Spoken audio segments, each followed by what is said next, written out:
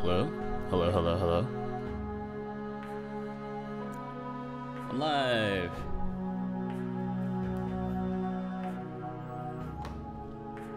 It's also like really hot.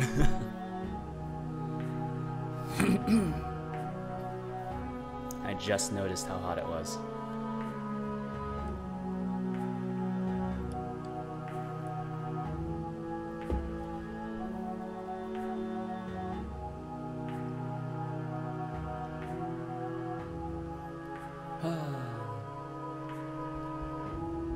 Anyways, welcome. What are we going to be working on today? Let me tell you. We're going to be working on the VTuber renderer that I work on a lot of the time.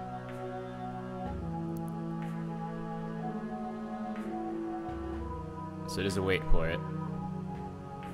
Ooh, jeez. That took a little bit. It took a little bit.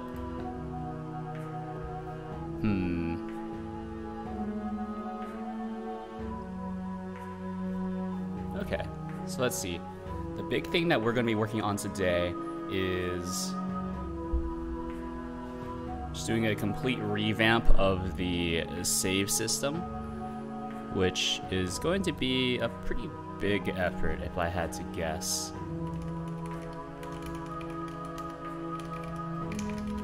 So let's see.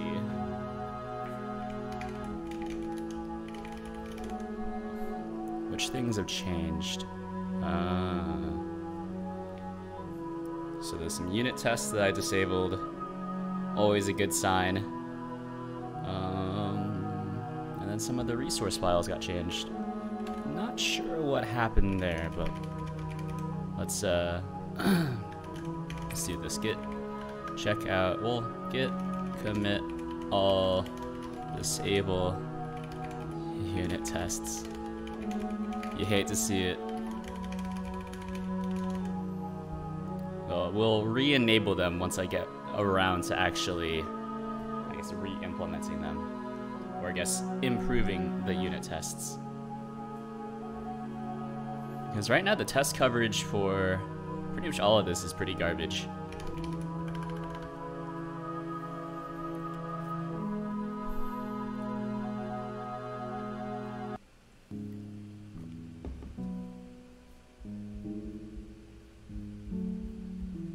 Anyways.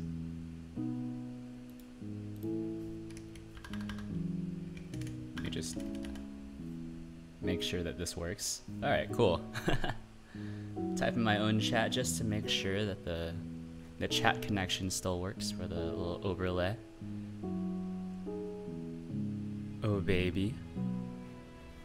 Anyways, let's go. Let's not type into stream chat anymore. Let's go git check out new branch. And then, well, what branches do I actually have right now? Update Godot VRM is already merged, I think. Git diff. Yeah. Okay, so the README is a bit different. And then whatever this is. Okay, that's fine. Git branch. Delete update Godot VRM. Alright, so let's git check out. And then this is going to be save file, or I guess it's more like an app config refactor, since I am a more educated person now than I used to be a few months ago. Hopefully, maybe not more educated, more experienced is probably the better term, but I wouldn't say that I'm necessarily a smarter person than I used to be.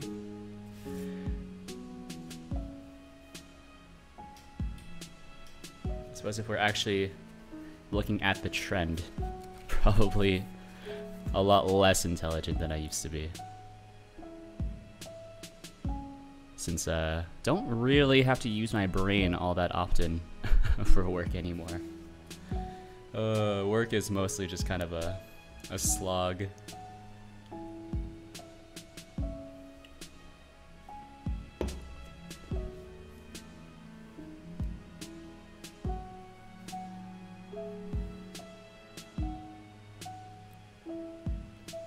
Alright, sorry about that. Was adjusting my earbuds. Okay, so was on a pseudo road trip today, and so during that trip I kind of planned out how I want the save data to be structured. And now I just need to find where am I loading my save data again? Feature view, no. App manager is probably what we want. I'm using this as like a signal rebroadcaster, which is pretty jank, not gonna lie. So this is the config stuff. What if I just create a new class called like config manager? Think that might be cool.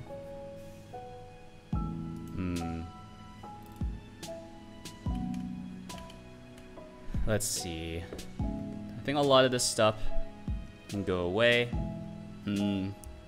As part of the big config file refactor, I think I'm also going to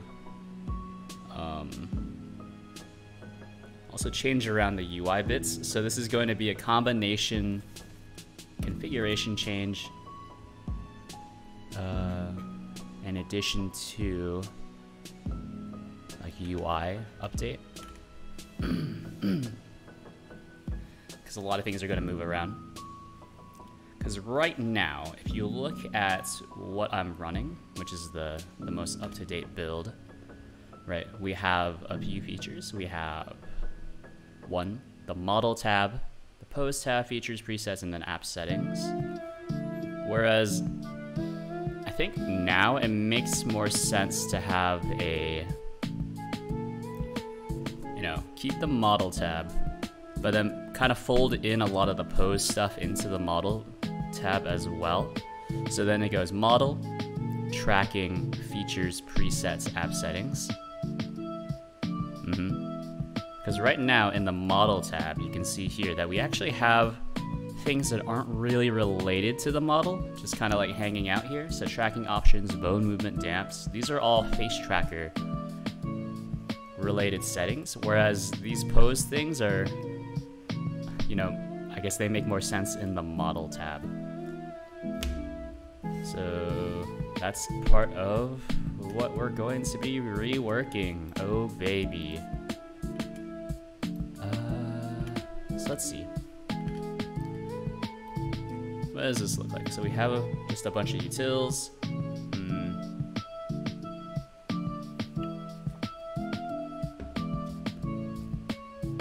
Let's see. So app manager, translation manager, which doesn't really need to exist at this point, I guess, but actually, where do I load in the translation manager, by the way? I don't remember. What the heck? Translation manager? I guess it just doesn't, I guess it's just unused. I don't remember where I'm using it. Rubber duck. Oh, hello. Philippe. Welcome to the stream. I have successfully rolled a rubber duck. Or are you talking about this one? How do I squeeze it? I'm not sure. I don't think I've ever built that functionality into it. I can change my expression if that would help assuage your request. I'm sorry, I can't help you. XD. Oh, I can do that face. Here's the XD face. Anyways. So what I'm working on today is actually this program that you just saw. Gonna be working on redoing the config stuff, which kind of links into a bunch of the UI as well. So right now we have model, pose, feature, view, app settings, yada yada. And then the config file that stores all your presets and tracking options and all that.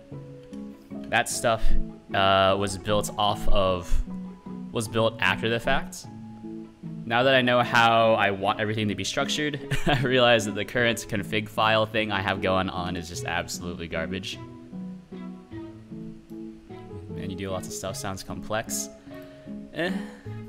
I do a lot of stuff, mostly because I don't know, get distracted easily. I get bored easily, we should say that. I wouldn't say I get distracted easily. Get bored easily is probably more accurate. It's fine with parallel vectors, and there you are making a full VTuber software. Yeah. Yeah. I mean, it's come a long way since I first started, for sure. Actually making everything for your stream. Oh yeah. I mean, it's fun. It's fun. You know? It sounds like a daunting task. And I suppose it is a daunting task. But I don't know. Once you get started, you just kind of naturally break everything down, so it's not as difficult anymore. Something like that. And then once you do something once, then you can reuse it again for your other stuff. Like, I think a lot of the things that I wrote for, you know, this app manager file that I have open right now, I'm able to reuse it for pretty much all my future projects. For better or worse. Alright. You know, you don't need to learn everything at once. It's learn what you need to, and eventually you'll just build up a big library of things you know about. Alright, so I'm not doing anything on screen because I actually wrote down how I want to structure the new save file stuff, or config file. Config file, save file, it's the same stuff. And you can see here that there's actually just like a to-do still present in the code.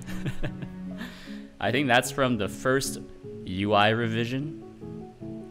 And I think this actually is not valid anymore, but I don't remember. Alright, okay. Update config, save config, get sidebar config, safe, load config. Okay, so I have 4 config stuff. This is tough, because it's been a very long time since I've messed with the configuration. As previously stated, this is tough. This is tough because I've been like intentionally working around this for a while. So there's a lot of just garbage. So let's see. In our, I think it's our GUI layer. GUI layer, there we go. I still remember some stuff. So in our GUI layer.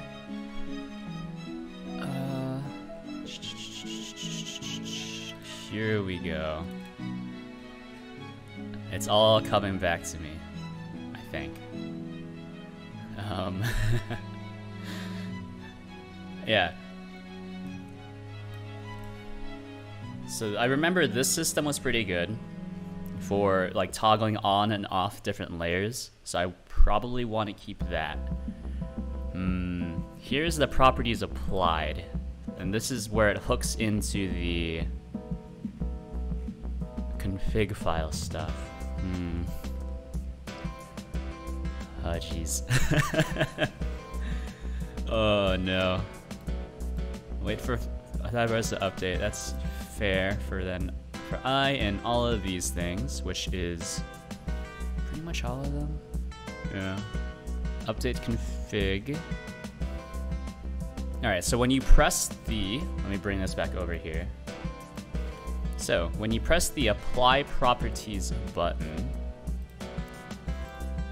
this thing gets called, right? So that's Properties Applied. And then Properties wait a minute. Wait a minute.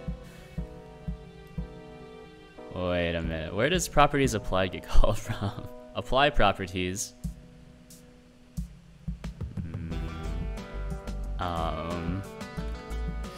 Oh, geez. Oh man, oh geez. Oh geez, Rick.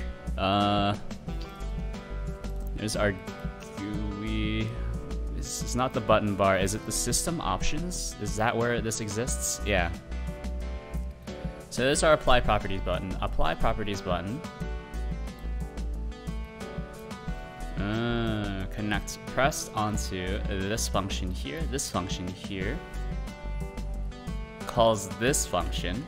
Okay, so our GUI layer, no, our system options bar, which is this bottom bar. Oh, jeez, I hate how I did this. That function, or that button calls this function here, our app manager singleton, which then emits this signal, properties applied. GUI layer connects to that. So what it's doing is it's calling from way inside of the scene tree, back all the way up to the roots, and then back down. So okay, yeah. So basically what this does is it allows me to hook together many signals that are not right next to each other.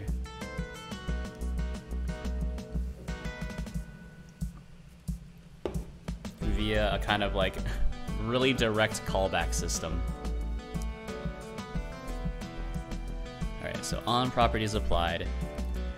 So whenever this function's called, that's interesting. Yeah, well, it's kind of hard to visualize, I suppose. But basically, whenever you want to hook up signals, you usually need to have just like a very basic, you know, like, here's our button. We want to connect it to this node here, our root node. That's usually how you would use signals, but in my case, I want to connect this button to something that's not even in this scene tree. And so that's kind of why I need to like bounce up to our app manager singleton and then back down to just a random other node. And it's also, I guess also, it's very null safe, so it's actually probably closer to like a pub sub system almost. I know, like, when I first saw signals, I thought they were plug and play code stuff. And that's visual scripting. I think the way they teach it in the docs is like plug and play. Like when you emit, everyone can hear, but only the ones with connections can trigger something. I like connecting it through the editor. I feel like connecting it through the editor, I feel like it, I don't know. I'm biased against doing anything that's like very visual. And I think another thing about connecting through the editor is that sometimes you'll want to disconnect from a signal, and then you'll have to do that via code, right? And so if you first connected it through the editor, now you're kind of 2 layers of indirection deep. So now you've... basically what I'm saying is you should pick one system and then stick with it. With signals, I don't think it's possible to do both. Gotcha, never had to disconnect, that's a good point. Yeah. I've had to disconnect a few times, but that's more for like game logic stuff. Yeah, I suppose in this instance it would be fine to do it through this, but I'm not I'm not familiar with how to do this. How does this work? Oh, and also, check this out. I think it's for what I'm actually using the signals for, I actually can't do it through the editor, right? Because I can only connect it within this scene tree, unfortunately. Whereas what I'm doing here is connecting it through, I'm connecting to just like the app manager singleton. So, how strange. I usually do really small games. The biggest thing I did was a bunch of games in one, alternating. Oh, so like a kind of WarioWare sort of thing. I was working on something like that. But this is probably the biggest project I've worked on now. My biggest project and also my most, I guess, known project.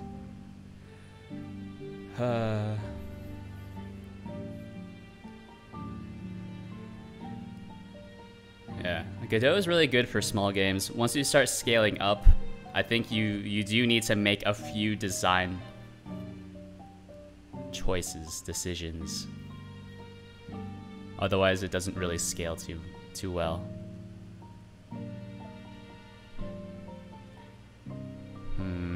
Okay. So, here's what I'm thinking. Is that we'll just create a new script. We'll call it config manager. So we just have a bunch of manager scripts. So there's our new config manager.gd. Cool. We've loaded it here.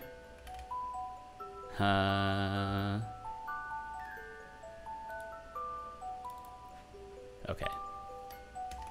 I shouldn't touch this now, actually. Because it's a bad habit of mine. So I'm already on a feature branch, which is, I guess, professional nerd speak for we're working on something very specific. And since we're working on something very specific, I shouldn't touch other parts of the program. Otherwise, it gets hard to track what exactly I'm doing. Okay, so... where am I?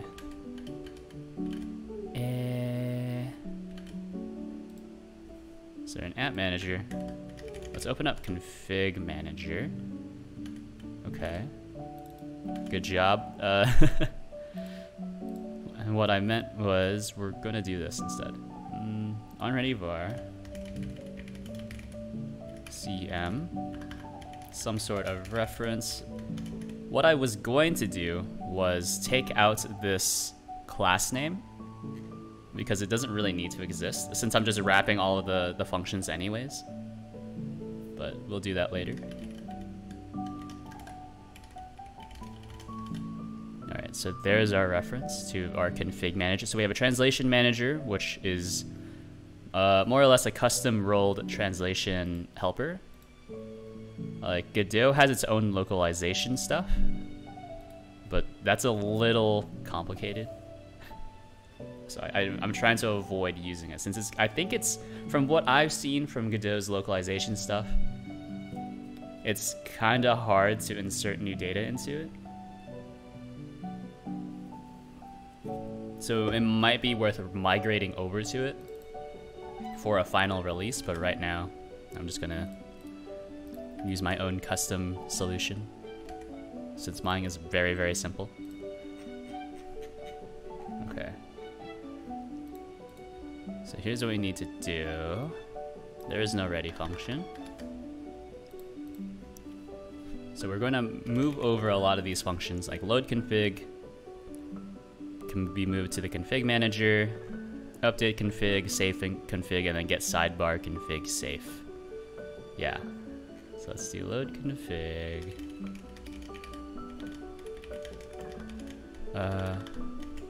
Dictionary, huh?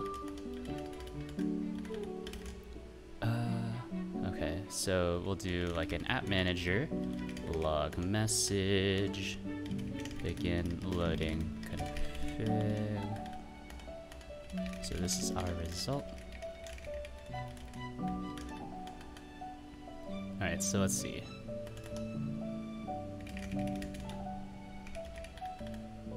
Alright. So this is our stub. Doesn't do anything right now. Java style quotes. So to do, fill out. Alright, so these are our stubs. Always good to stub things out. Update config. I don't know, do I like having update config? All it does is just, yeah, update config is something that really needs to change. Actually, you know what?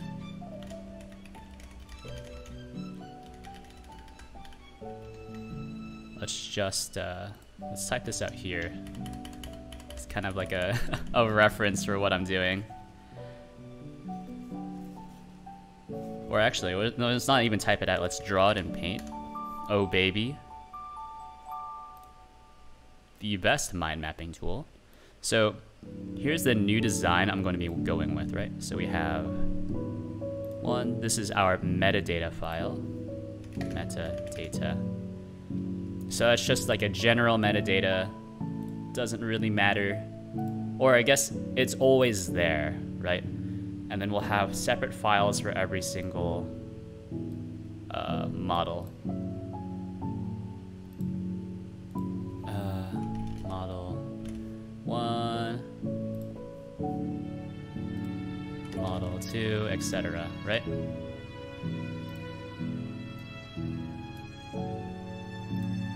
This is model, I don't know, N, right? And so the flow is we always load in the metadata file first. So there's always going to be a metadata file. If there's not a metadata file, then we create a metadata file. And then whenever you load in a new model, then I'll create a new save file. And that save file is based off of the file path. So the metadata file tracks your other files. So you can think of it like this. Let's move this over. So you have something like ba, ba, ba, ba. So the metadata file tracks the other files. And then these are all like absolute paths, not relative paths, absolute. Absolute paths.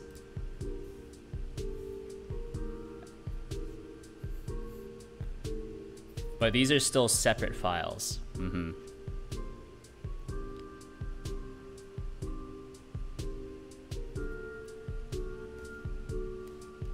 then the metadata file, what does it contain? It contains a default model to load. So which one of these it should load in as a default, and if there is no default, then load in this duck model, since I provide this duck more or less free of charge.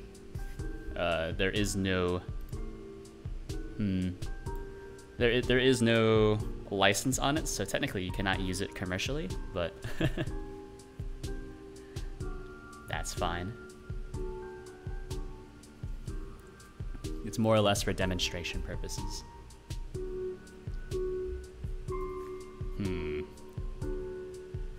And then inside of each of these models, so let me see if I can do like a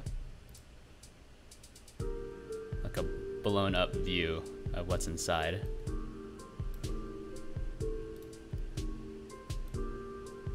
Oh baby, he knows how to do graphics. We're gonna have a few fields, so there's gonna be just a second metadata kind of slot. There's going to be model stuff.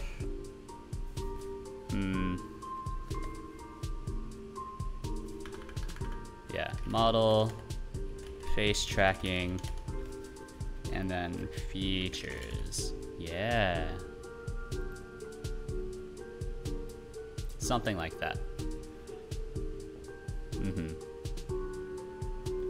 And then this will just have default model to load, default model search, path. That's really it. What other things should be here? I don't know. What other things would you want to put in your app specific metadata? I was just thinking of something while I was kind of reading off my handwritten notes.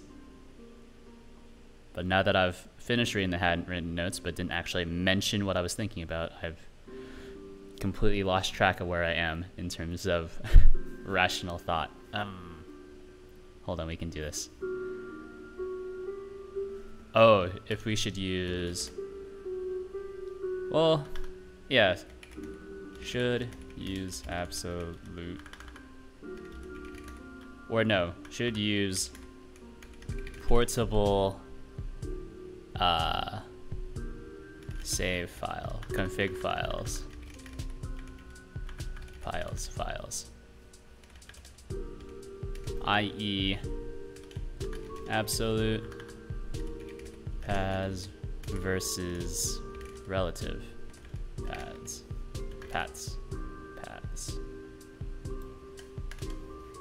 Yep. So that's what's inside of there, and then here, this is... Let me see. Move this down. So notes, screenshots, anti-aliasing. I actually don't know what I'm gonna put in the metadata field. But model is pretty easy. We're just gonna move all the existing model stuff to model. So if we go back to here, you can see here is that model, of course, is gonna go into model, and then everything in pose is also going to go into model. I'm gonna take out all of this stuff and then move it to the new face tracking field. I think that makes sense. So existing model fields, pose fields, and then this is more like damps,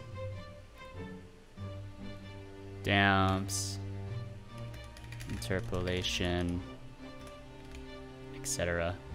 Right? Yeah. I'm just gonna leave that comma on the very end. I don't know what I'm doing. And then this is gonna be props and I guess display options. I don't know what display options means, but that's in my notes. All right, yeah, sounds good. It's beautiful. Let's move the duck over here. This is what I'm building out.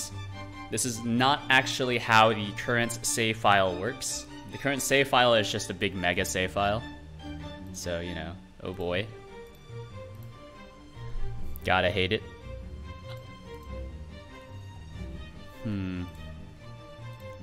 So let's see.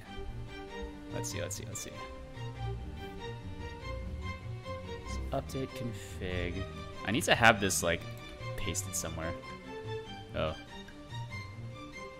I don't know why I always do this. Oh geez.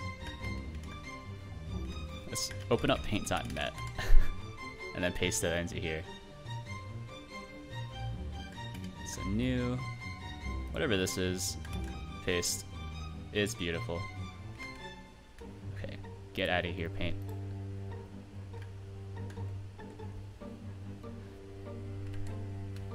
Okay, so load config.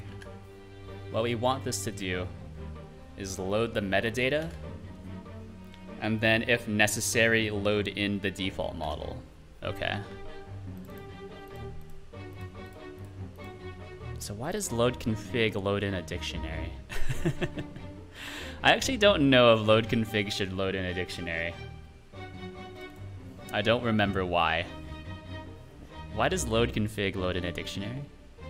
Is this used in GUI layer? Alright, let's go to model view.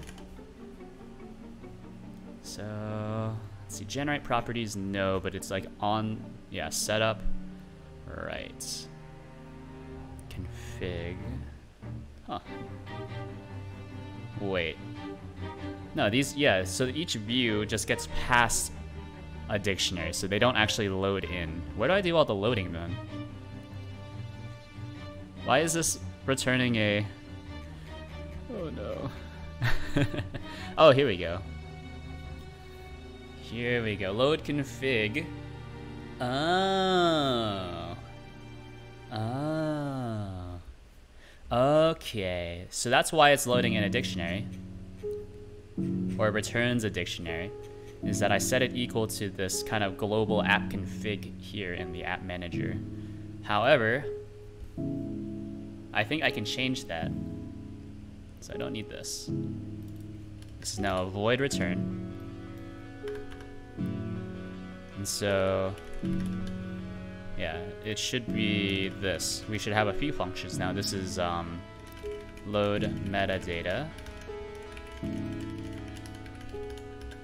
So load metadata. So var metadata file, or no, metadata config, which is some sort of dictionary. Okay. And then a var current model config, which is separate. How does that sound? I think that allows me to implement this structure here. So you always have a metadata file. That stays constant. These do not stay constant. Okay. And config for something. Load config, and then this needs to be some sort of path. Right?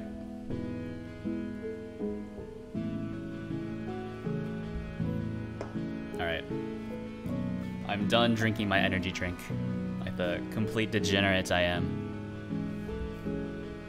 I was very tired today because I didn't have my coffee in the morning. Went on a road trip. My brother's birthday was celebrated today, so did a lot of sleeping in the car. We went up to visit him. Anyways. And actually, that doesn't make any sense as to why I would be sleepy after that. You ever know, like, when you sleep too much, you actually feel a lot more tired? Does that happen to you as well? That happens to me a lot. Begin loading metadata. Alright, so we can steal a lot of the functionality here. So var file path, we can have a default metadata directory. And it should really be, yeah, I think I can move a lot of this save stuff out of the app manager and into the config manager. Yeah. So save directory path, I actually set that here. So func and init. If not, OS is a debug build. Do a thing, otherwise do another thing.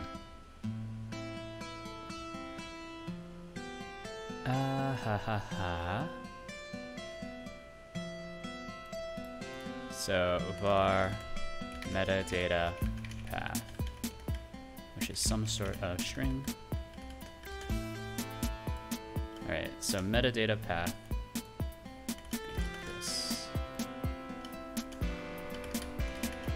Metadata path is equal to this, otherwise metadata path is equal to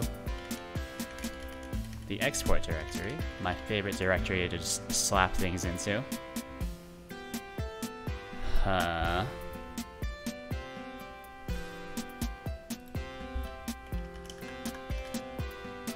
That's weird. Why isn't there a space here? Did I accidentally? No, I didn't accidentally take out the space. There was just just no space there. I must have missed that on one of my refactor passes. Alright, so metadata path. Let's see. Get current model is current model. Oh, this is added. Oh, this is one of the. So this is some of the code added by an external contributor. Someone else. That's why I didn't recognize it. I started looking at it. I was like, what am I looking at? Loaded config. Okay, so we have our file path. Wait. So we construct it along with the save file name. Alright, so we can move that over as well, probably. So appconfig.json. You know, since we're already refactoring this, something else I would like to do is use like kind of custom format. Since JSON is actually a little difficult to work with since these files are so big. Actually, you know what? The metadata should probably be JSON, and then the metadata should be JSON. And then these should probably be a binary format so that they're a bit smaller. Yeah. Yeah. And then this one should also be... Oh, it's so small.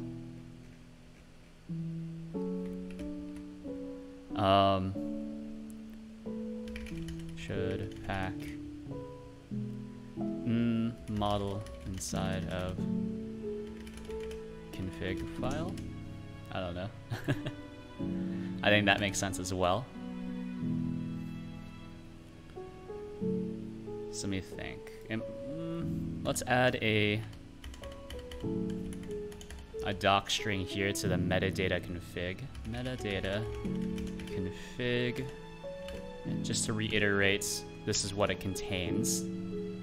I think a big failing of this, my current config file solution, is that I didn't...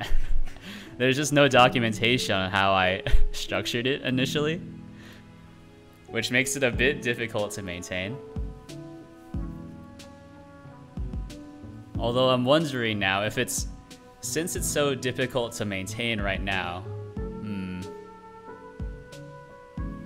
what if I did... So like instead of using a dictionary, what if, hear me out here, what if I create a bunch of inner classes? Oh no. He's beginning to believe. Class, metadata, config, oh no.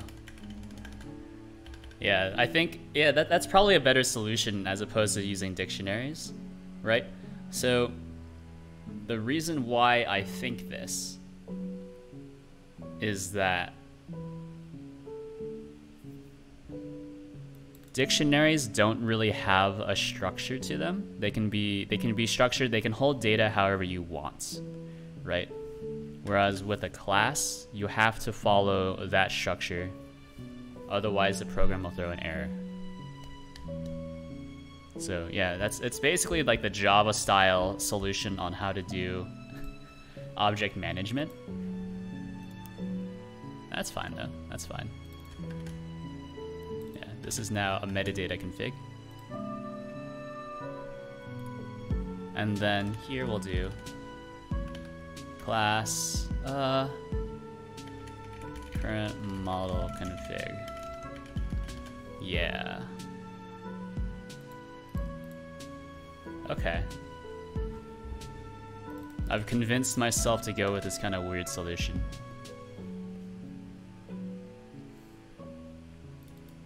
Alright, let's call this metadata actually. Since we're already breaking a bunch of compatibility.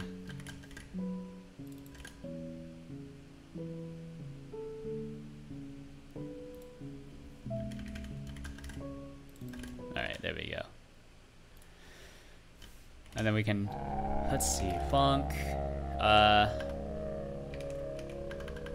Let's do like just like an export. I don't know, to JSON probably.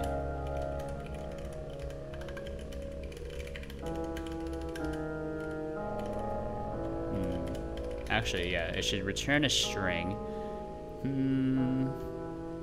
So how do you introspect? Well, we don't actually want to introspect on it. We want to, okay, save to JSON and then load from JSON. Load to JSON. Load from JSON, not load to JSON. That doesn't make any sense. Load from JSON. So metadata is a JSON file, which means that this takes a JSON string, some sort of string, void return, yeah, like so.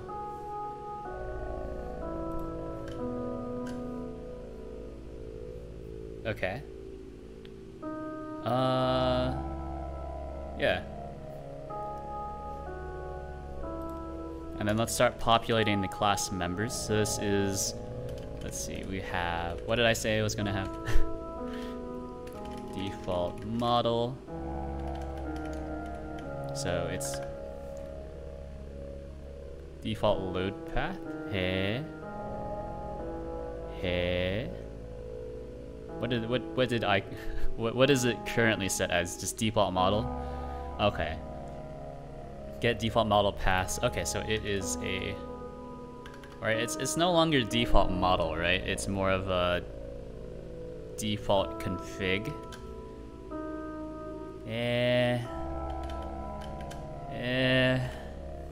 So what are these?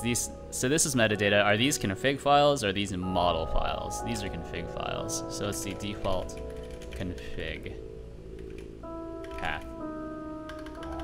Well, we'll just call it default config, right? And of course this has to be some sort of string. May or may not be set. Hard to say. Default config, and then default model search path, default search path, default search path, some sort of string. Actually, it's not some sort of string. We set it to this value here. Actually, it should be OS executable path base directory.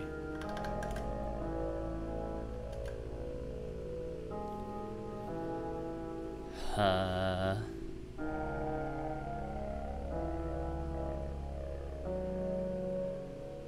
think it should be.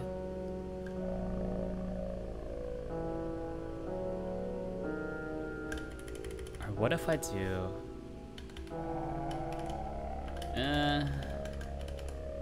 what am I doing? Let's see. Default search path. So on init, default search path, we set it equal to just kind of the... No, I don't think I can do that. I think that's not... I don't think that's valid, actually. I don't think that's valid. Default search path.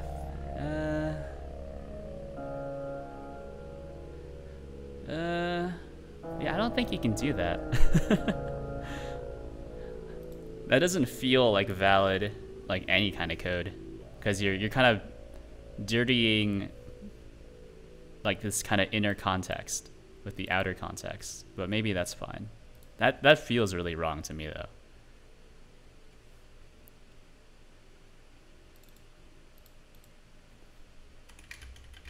Metadata path, which is some sort of string. All right, I think this is better. Anyways, should use portable config files. Var should use portable config files, which is some sort of boolean, which is we'll set equal to false. Actually, so in the JSON spec, how does this work? How does JSON do booleans? JSON boolean. JSON W data types. I forget how boolean works. JSON booleans. Okay, JSON booleans are just like that. Okay, so that's fine. JSON doesn't have integers. JSON only has floats. So load from JSON. That'll give us our metadata, and then we can do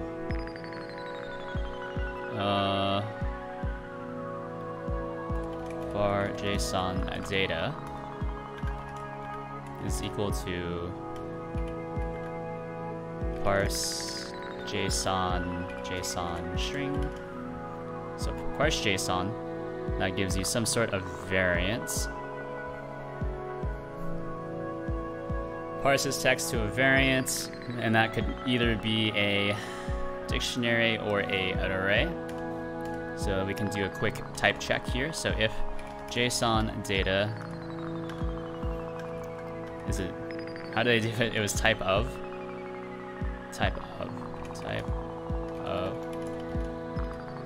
does not equal type dictionary. Then we want to do like an app manager log message invalid metadata loaded aborting.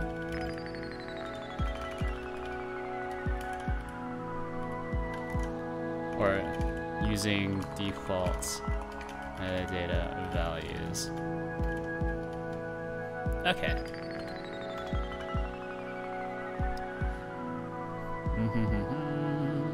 And so then default config will be equal to JSON data default config. Default search path is JSON data. Default search path, and then should use portable config files is equal to JSON data. Should use portable config files. Yeah, look at that. Hey, check out my channel. Cenobite offsec. I feel like I've seen you before. It's a little in poor taste to just come in and then just, you know, pimp your channel. But you're lucky. You are following me. You're lucky.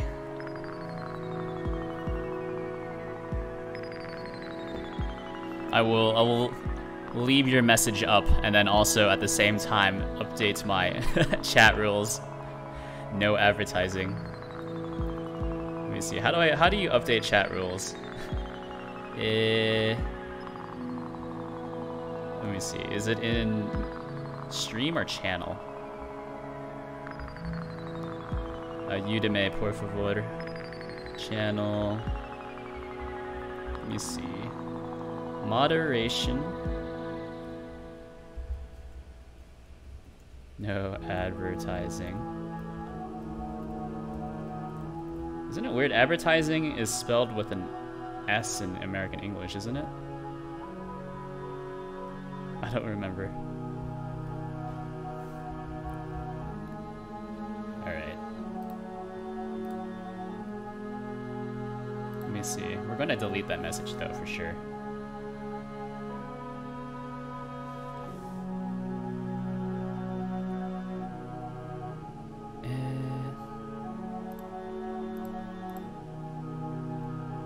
If I can find out how to.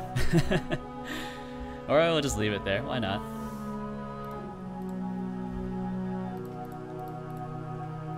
Save to JSON. We'll do the same thing.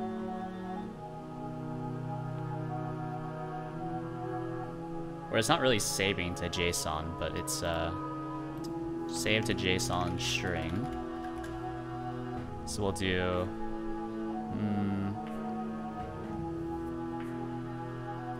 well, I suppose it's just JSON, huh? Save to JSON gives you back a dictionary. And then we'll just return a new dictionary containing default config, which has your default config inside of it, a default search path, which of course has your default search path, And finally, should use portable config files.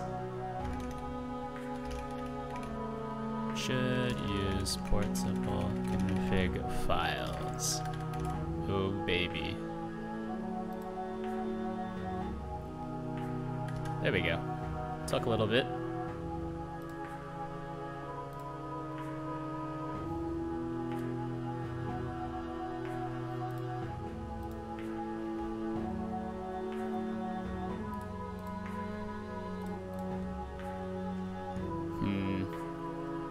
I wonder, how do you do, you can iterate over a class and get its methods. How do you do that in Godot? Godot, iterate over class fields. How to iterate members of a class? Get property list. That's probably not what I want, because there's a lot of random properties on the class. Yeah. Okay, this is good enough. And our current model data, let's start filling that out as well. So we'll have a model field, face tracking field, features field, and then just additional metadata field. I wonder, can you have additional inner classes on a class? Class. Metadata. Or will I get angry? It does. Okay, it does get angry. Model metadata.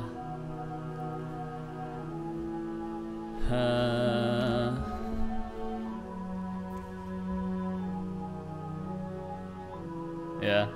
I might not need metadata, actually.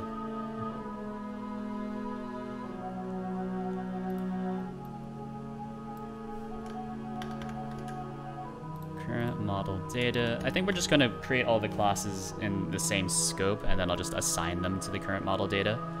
So then we can have class, model, model data, class, face tracking, data,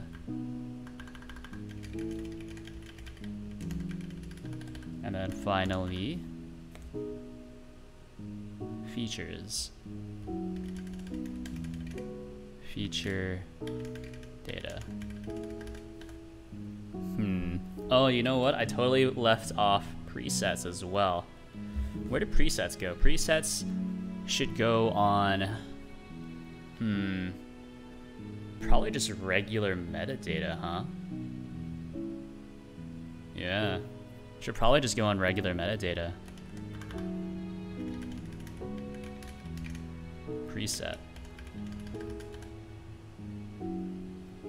Okay, so that changes a lot of things. How do you store presets on a just kind of a global level?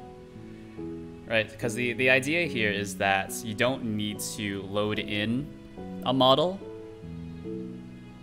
or you shouldn't have to load in a model then load in the model preset. You should just be able to load in a preset independent of whatever model. So you can kind of quickly flip between different models that are in like different poses or whatever.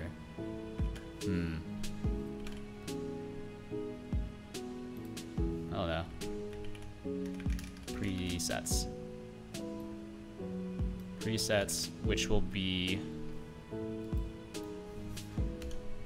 let's see, var presets, some sort of array. We'll initialize it like so. Load from JSON. And I can more or less guarantee that there will always be, like these fields will always be here, right? Because I'm constructing it like this. Basically completely directly. So, yeah, I can guarantee this at least, at the very least. Which is nice.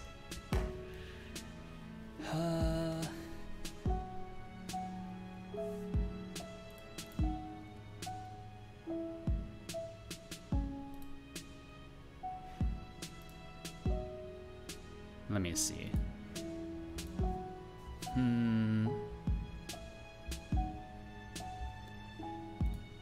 Presets, load from presets, or load from JSON. Presets will equal JSON data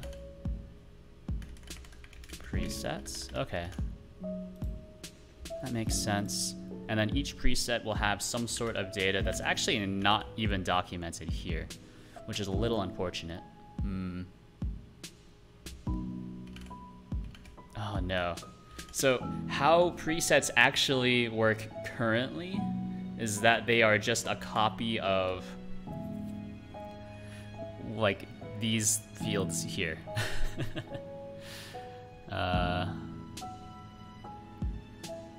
Oh no. Okay. So I've already poked a hole in my current implementation. It doesn't make a lot of sense to put presets inside of the metadata field. Presets are more just like model paths.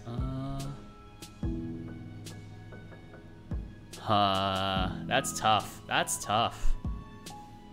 That's tough. I thought I had it all planned out. As it turns out, I have no idea what I'm talking about.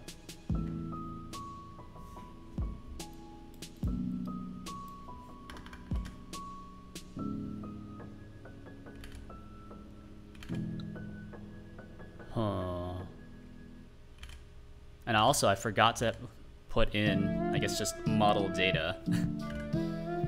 So your metadata should contain references to your, I guess, just model configs.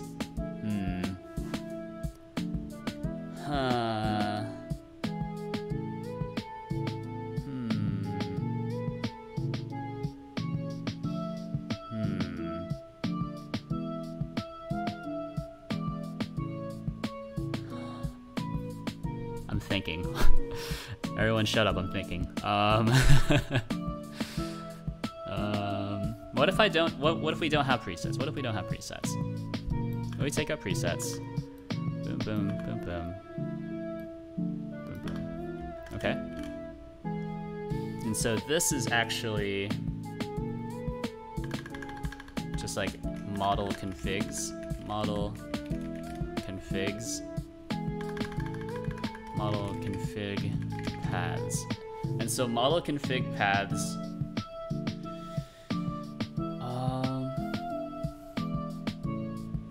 model config paths are just presets, so I treat each model config as its own preset.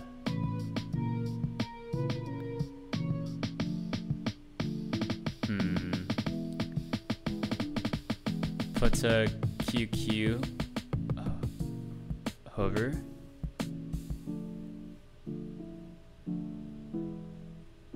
What? Cenobite Tomo block no message. MSG. Sorry. I'm not sure, but apology accepted. I'm not sure what that means, but okay. I was at a Brazilian stream. Came back in Portuguese mode. Nice. Very good. It's good to know that you multi-stream. Gotta share the viewer love. Actually, that sounds gross. Viewer love. I'm still kind of stuck on how to structure this, right? Because you have all types of paths.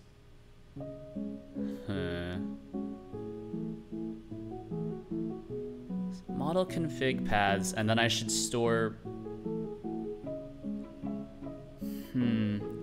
Excuse me.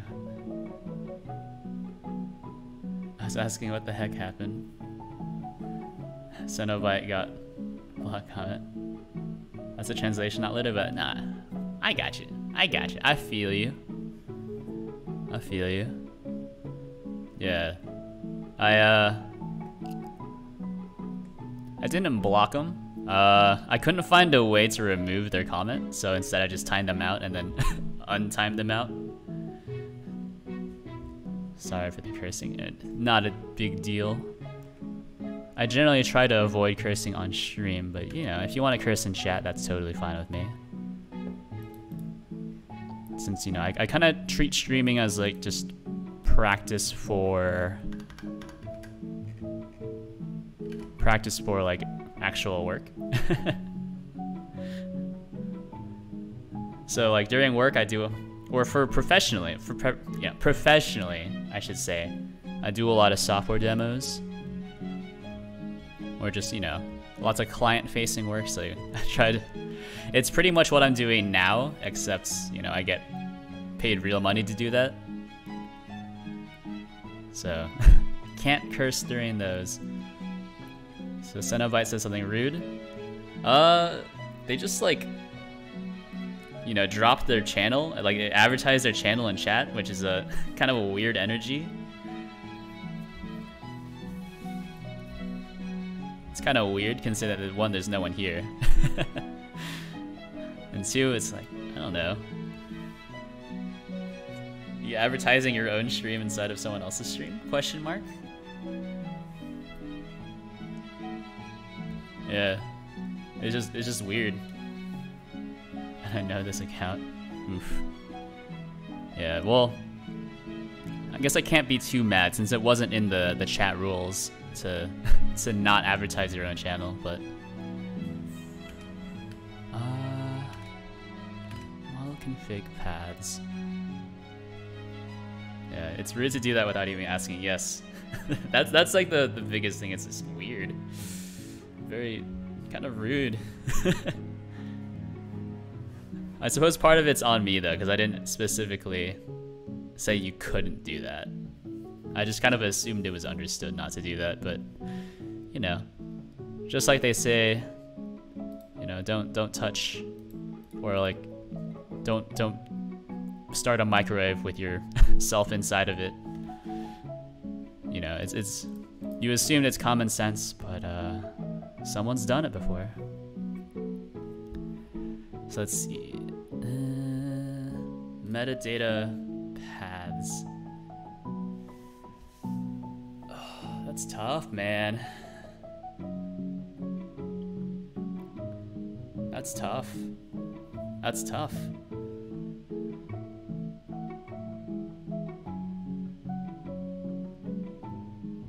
That's tough.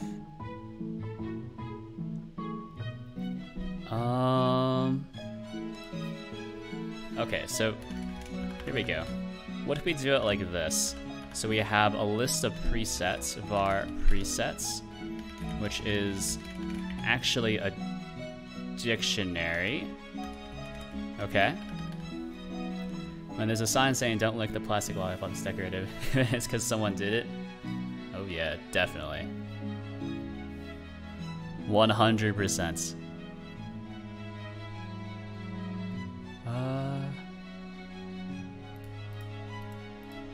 Well, I think it's because someone's done it and then someone got mad about it. And so they decided to stop it. It's not that people were doing it. It's probably because people were doing it and then getting mad that it wasn't a real lollipop.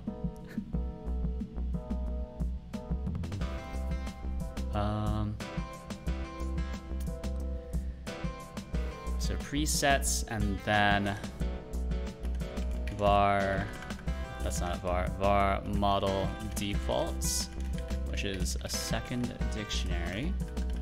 That makes sense. Yeah. I'm glad I'm making sense to you.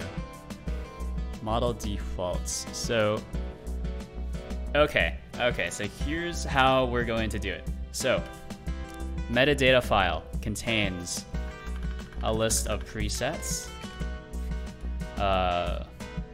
for each model path, or I suppose for each model name, and then model or default presets for each model name. Yes. Actually, hold on. Was it hard to make the API config use chat messages in your stream avarts? Avarts? Stream overlay? It wasn't very hard. I can walk through it if you want me to.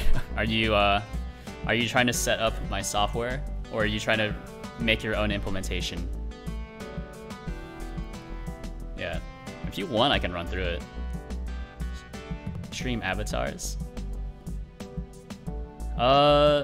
So I mean, this is custom, so it's not super difficult.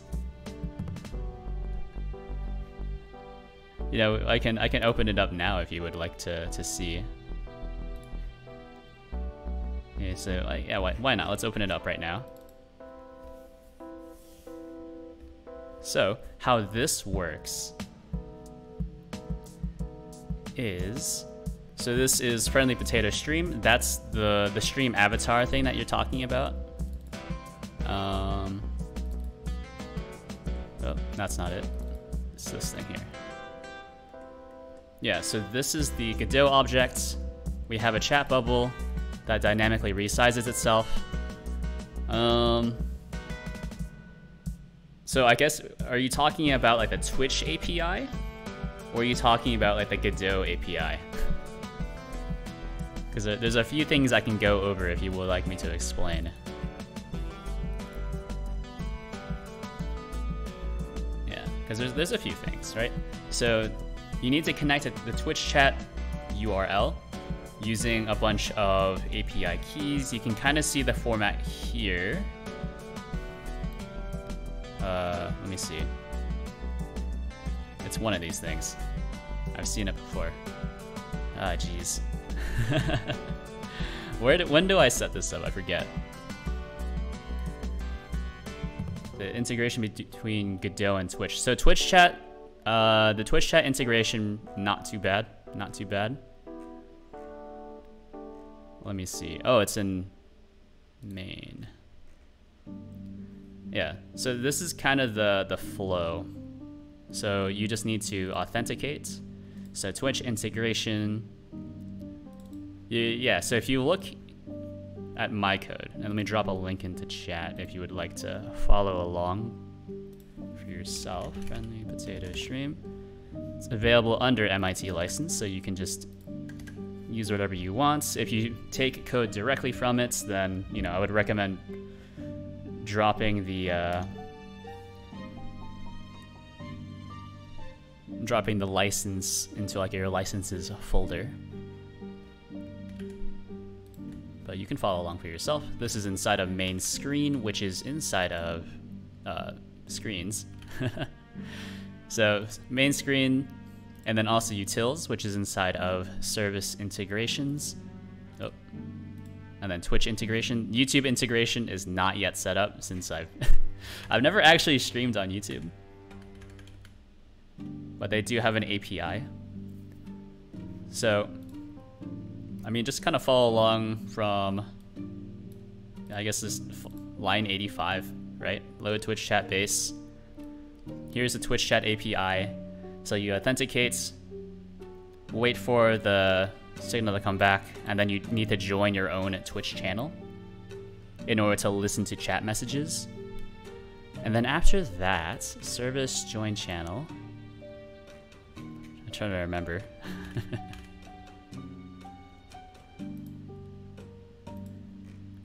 Join channel, chat client, get peers, set right mode. This one, and then okay, yeah. So it's using just a bunch of the Twitch IRC commands in order to join your channel, and then it has a little WebSocket thing set up. Yeah. So line 152 inside of Twitch integration.gd. That's the main kind of listener for Twitch chat messages. And then you can see here that I'm actually calling a separate function here, add message to chat history. So I am actually logging chat messages. They don't get stored. I don't remember why I made that decision, but that's just how it works. since Twitch chat messages don't actually come as just regular strings, they come as like IRC strings. So they come, it's like your name, exclamation mark, your name, £, the channel name, and then a few other characters before it actually gets to the real chat message. So it's doing you know, some parsing here. And then a mint to signal. Chat message received, stripped user, stripped message. Yeah. So basically, if what you're looking for is how to integrate with Twitch, it's main screen, this part here, follow along those functions, and then the final exit point for your message is line 325. It's amazing I never did something integrated with Twitch. Yeah, the Twitch chat API, not too bad. Not too bad. The Twitch pub sub API, which is this one right here, is kind of garbage. But you can also look at the code in there. All the code is just included. Pub sub data received. Oh, look at this. I actually left myself a note as well. But yeah, that's how that works. Don't save.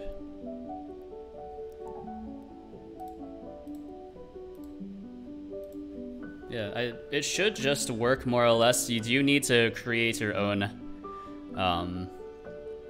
save file, config file.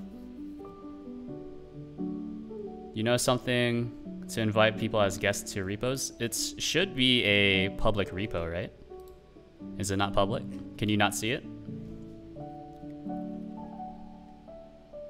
I'm not.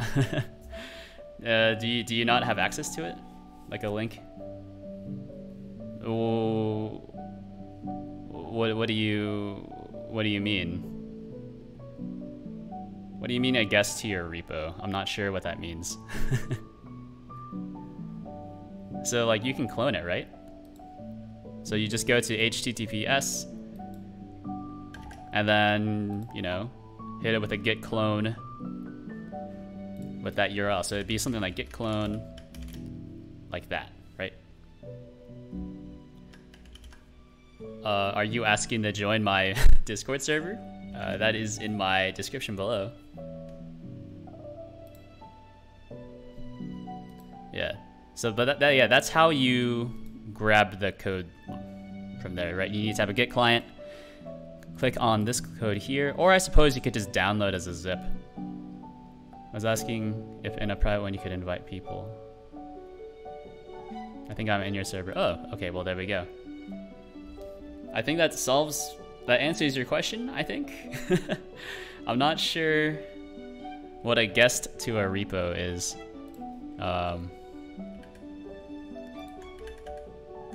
But I think that should answer your question, I think.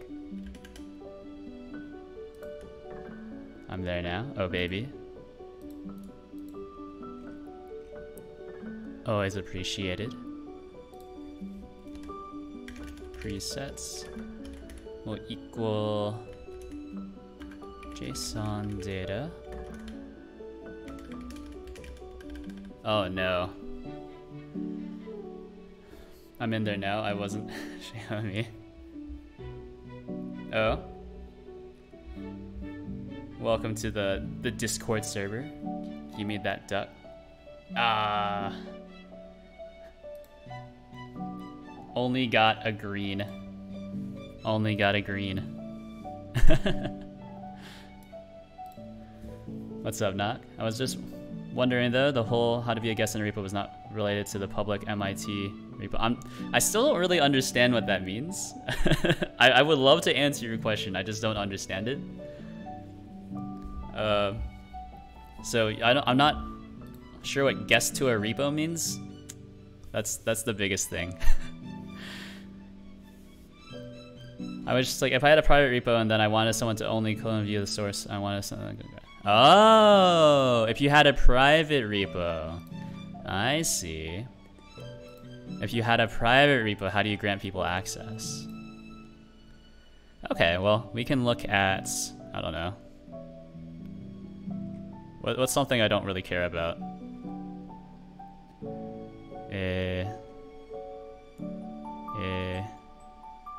Probably this one, right? Well, so if I do this, you can manage access. Ooh, don't type my password on stream. Manage access, we bring it back. And then only those, yeah, let's see.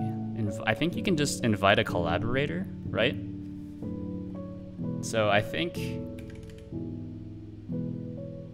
I have no idea who this, what is Nock's username? I know Nock has a, yeah, there we go.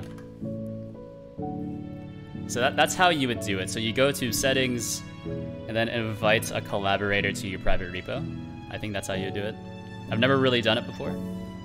Yep, is there a way to make a link to anyone who could get into the repo? I don't think so. You could probably Google it. Right, like I'm not sure why. Oh, and not be able to push to main? I have no idea.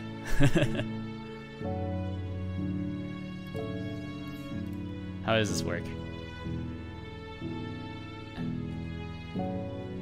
I don't know. I think it's a pro feature, maybe. I don't know. I think if you're at the point where anyone who has the link can access it, I think you might as well just make it a public repo, right? Because that's basically the same thing, right? The only difference is that it's not searchable by like a search engine, so you can't Google it. I think that's the biggest difference.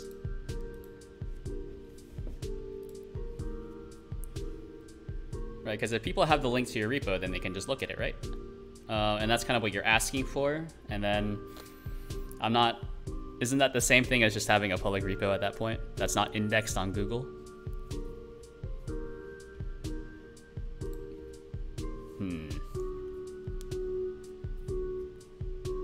Yeah, but I have a very specific need. Yeah, I don't know. I'm not aware of a feature like that. I think you would have to... Oh, you know what? Doesn't GitHub has its own API, right? Yeah. I think you would have to create your own plugin. It's just so I can have a certain Discord, Telegram people have access to it. Looking at branch protection rules, it seems like a pro feature. Yeah, I don't know. The closest thing I can think of is that you would have to set up your own kind of REST API thing. If you wanted to have something work like you describe it, right? So you would provide a link, they click through it, it runs through your application grants them the appropriate access.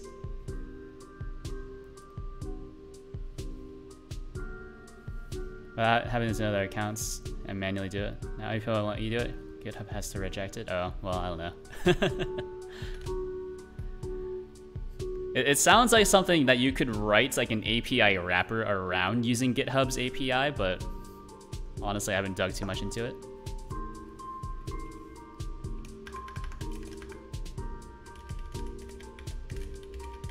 Class presets.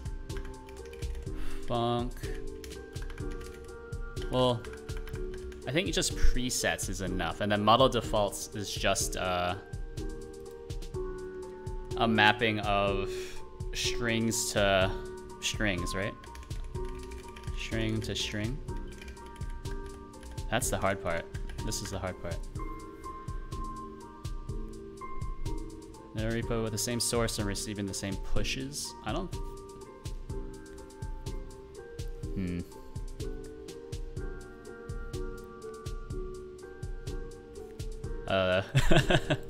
I'll let you answer that, Nock. That sounds complicated, though.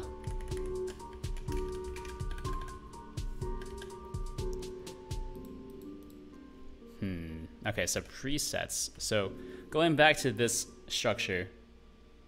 So by the way, Nock, what I'm working on is I'm reworking the entire save data system.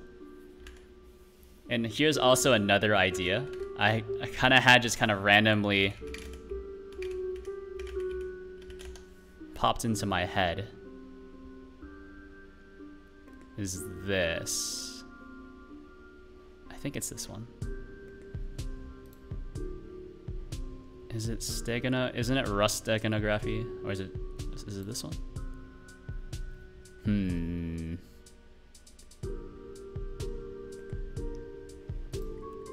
Is it this one? It might be. Yeah. So, here we go, right? So metadata, this is basically just JSON, and then I parse it into kind of like Java style into this kind of class, right? However,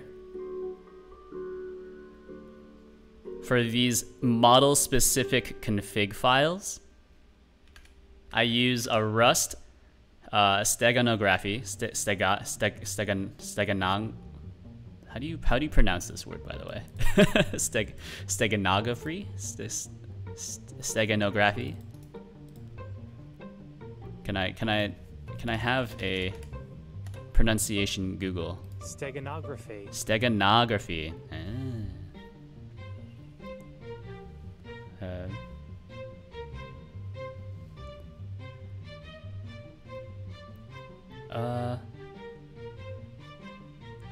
Yeah, so Philippe, I feel like if you were willing to put in like actually, I think it would actually be a lot of work, but if you wanted whatever feature you're talking about, I think you could use GitHub's API. You would just have to kind of look around in it. Just have GitLab had it for free, why not use GitLab? Oh yeah, so you know what you could do? Is you keep your main repo on GitHub, if you want to keep it on GitHub, of course. And then if you set up a mirror repo on GitLab. So you're kind of mixing the two, and you're using Nock's idea of using a mirror repo. So you push to your main repo on GitHub, and then also push to your mirror. And then your mirror has that functionality to generate like a view link. And so that way you get to use GitHub features and also have whatever your use case is with having anonymous accounts look at your code if they have the URL, right? Steganography. You can also set up GitHub Actions to automatically push the mirror. Oh, baby. Yeah. But here's the idea. This metadata, all JSON. These specific metadata files are just a PNG screenshot of whatever you have. And then we'll use some steganography to hide all this data inside of that screenshot. What do you think? And then, depending on your portability config rules, we can either use just a path to your file, or the entire model data can be encoded in your PNG. I think that would be pretty cool. And also very complicated, but would also kind of solve my problem of like needing to store data not as JSON, because right now everything's just stored as JSON, which is a bit tough. They have a way to have guests for free. People can look on some pull requests but not push. Isn't that just what a normal public repo is? Well, I suppose you wanted a semi-public.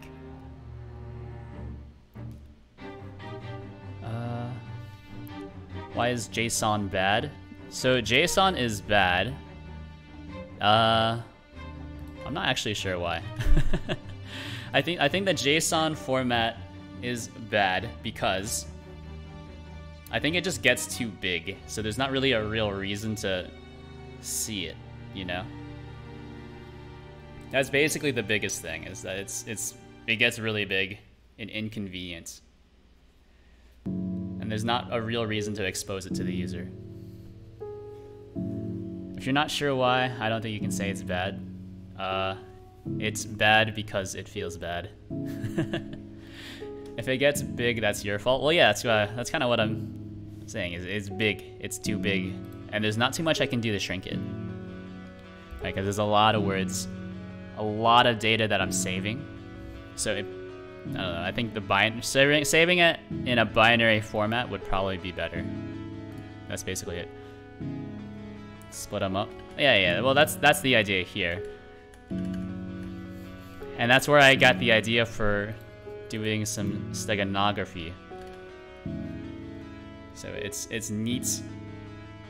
We save your data as a PNG. How would that help? Binary would also get big. Yeah, but this way you have a PNG of whatever your preset looks like. I don't know if that's useful or not, but I like the idea of it, and that's why I'm doing it. That's kind of my, reason for doing a lot of things, is because the idea of doing it sounded fun. Oh, and actually, presets doesn't need to be its own thing. Just use JSON plus JPEGs instead of a zip file? No. Well, I think the problem with using a zip file is that I would need to have... I don't think Godot has built-in unzipping capabilities. Yeah. I don't think I can unzip things from Godot. Many formats already do it anyways. Yeah, probably true. JSON plus JPEGs.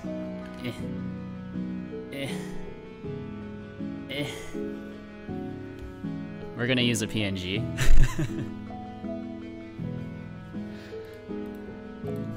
Otherwise, I think I would need to have like a different... I would need to look up like probably like a Rust zip library. How does this work? Is this the good one? Zip RS? Yeah. Oh, you're talking about finding a zip file lib versus writing your own binary format? Well, I think the idea here is that if this works how I think it works,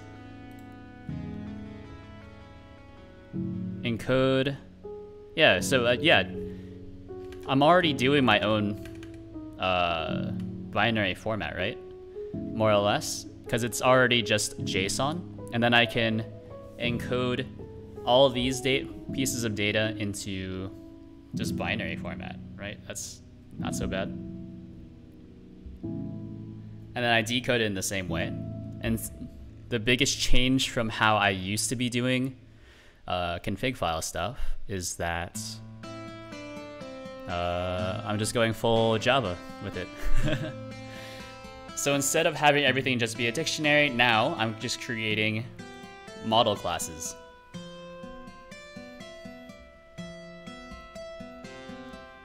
So, creating my own binary format just so I can insert it into a PNG image doesn't sound so bad. Full of Java, you never go full of Java. I was full of Java for a few years. Sometimes I miss it. I miss having the structure of Java code.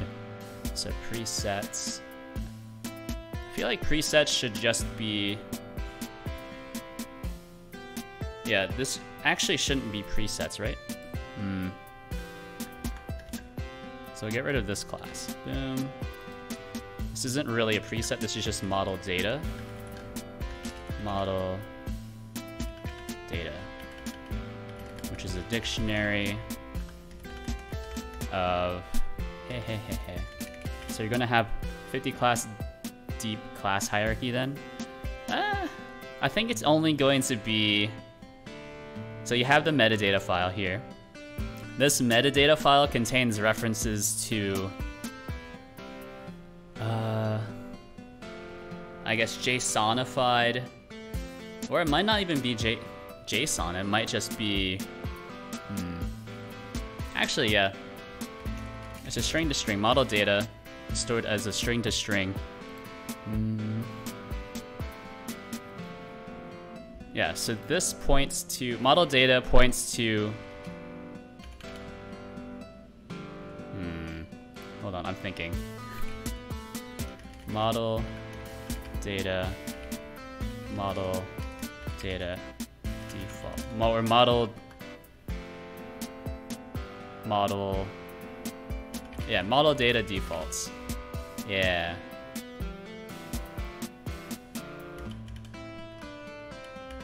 Points to specific model data for a model name. Yeah. So it's not very deep, right? So you have this mega metadata file, or not mega, right?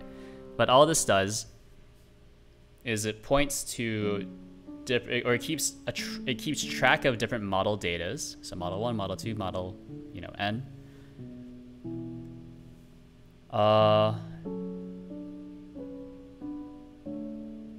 And then this one keeps track of model data defaults based off of your model name. It'll load in specific model data, right? So it's really only 1, 2, 3 layers deep. It's only 3 layers deep, so it's not bad. It's like a better Java implementation, aka what I've been doing with Groovy code. So your current model data. So not Java at all. Well, it depends on how your tech lead recommended you do Java. I saw no inheritance. You know what? That's probably true. Well, there's not really too much inheritance to do. We are just composing. Actually, we aren't composing. So metadata doesn't contain any current model datas. Wait. Why is current? Huh?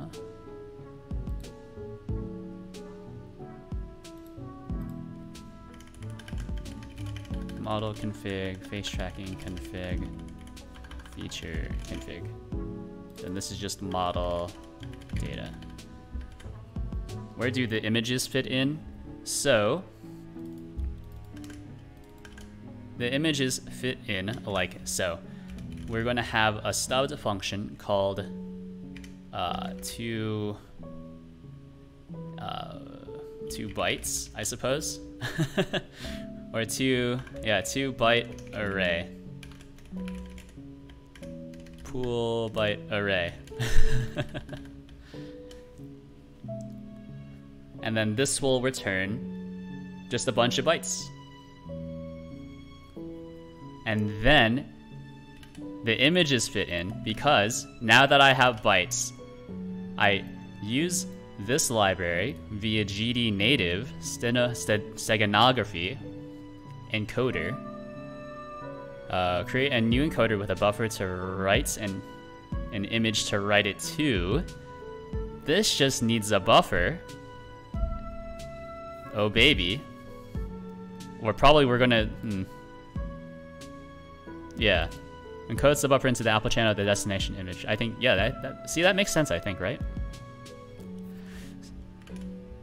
So I'll do something like Godot. In Godot, I'll get viewports, get texture data, pass that image over to Rust, and then also pass just this config file data over to Rust. Rust will encode these bytes into the alpha channel of that image, and that's your save file, just like that. I think that makes sense. I think that makes sense.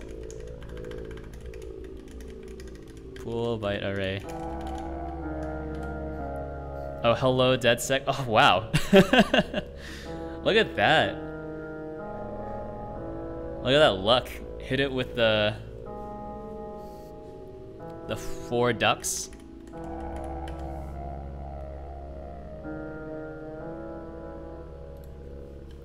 And then was granted a duck avatar.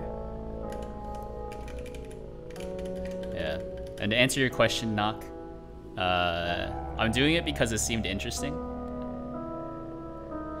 Is that the secret? I must duck emote on entry? Maybe. The code is open source, so you can see that I'm actually just rolling a random number. Or is it? Am I using a custom build that searches for if your avatar doesn't exist yet, and your first message is a duck emote? Can I PR? That sounds gross. Please don't PR in chat. Banned for lewdness.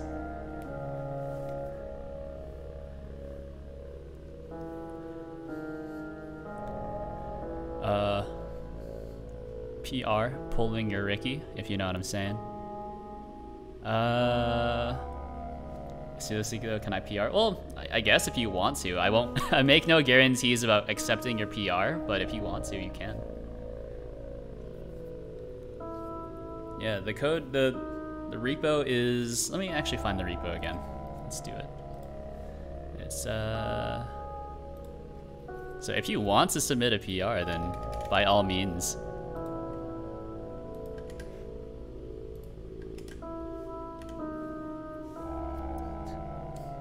And then it's just inside of screens, screen plugins, chat minions, probably chatminions.gd.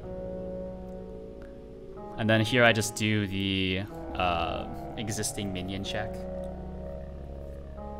And so it's somewhere from line 78 to line 85 that you'll have to think about it. Hopefully your implementation does not completely screw it up.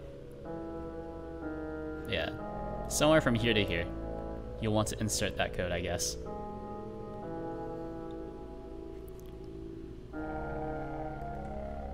Hello, hello, hello. But yeah, what I'm working on right now, DeadSec, is this application here. So I'm rewriting the entire save system, since the entire save system is extremely fragile and prone to breakage. And so, what better thing to do when working with a system that is prone to breakage by completely rewriting it and replacing it with something that is even more fragile? That sounds exciting to me.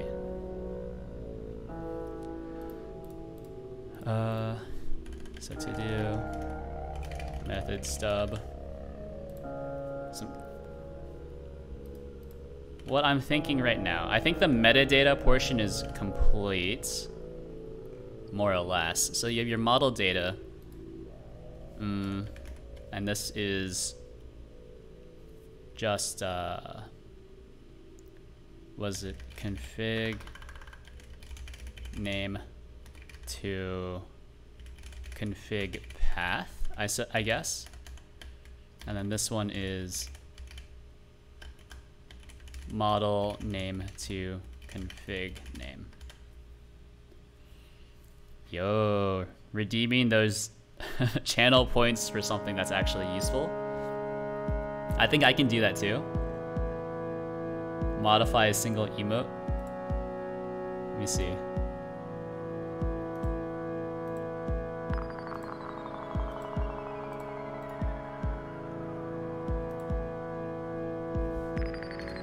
I think I'm doing it.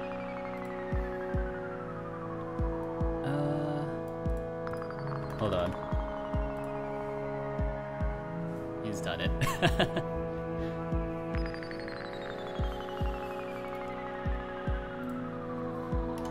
Alright, so model data. Model data is just a dictionary of string to string, so that should be pretty easy. Model data, amazing. Who would have guessed? And then model defaults is also just a string to string, some JSON data, model defaults. And then we'll do something similar. There must be a better way of doing this, but I'm not aware of what it is. Model data. Model defaults. Model defaults. Like so. Alright, so metadata, completely fine. On load metadata, we'll do metadata path. File path is equal to whatever this is. Done. Metadata path.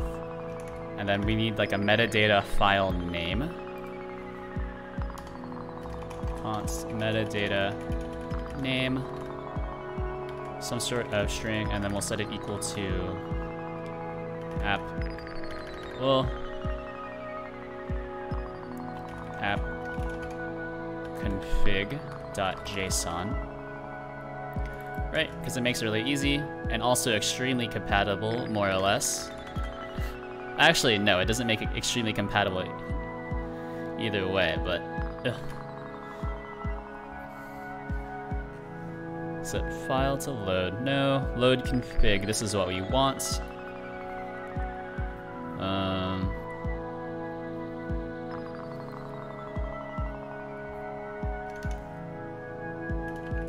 Var directory is equal to. I'm just copying my code from the old one. Let me see if file exists. Well, I'm not copying and pasting it directly because there's some things I want to take out. Var metadata. Is metadata just the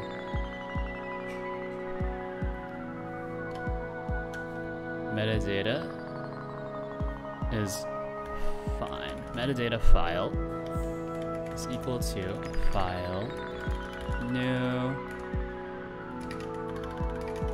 metadata file dot open file path, and we're only going to read from it, I suppose. Okay.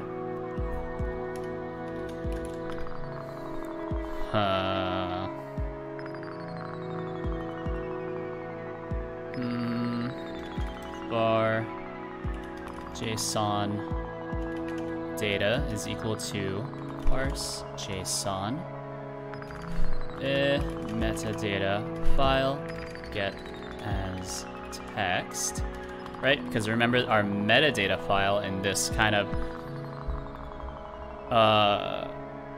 structure here, our metadata file is going to be JSON, and then the actual model files are going to be binary, or going to be in binary format.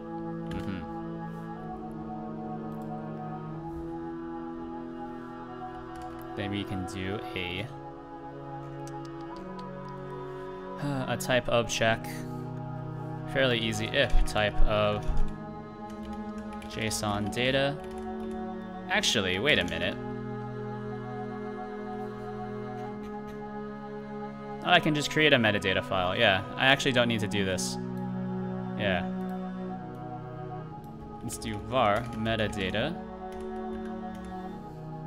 is equal to metadata new.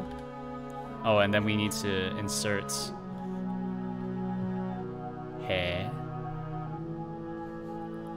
metadata path.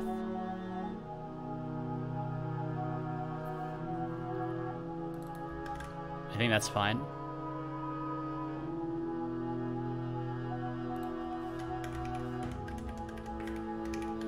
There we go. Metadata path.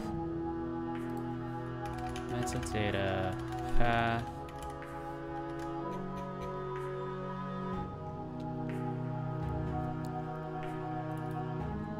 Default search path. Why am I doing it like that? Yeah, actually, this doesn't need to exist.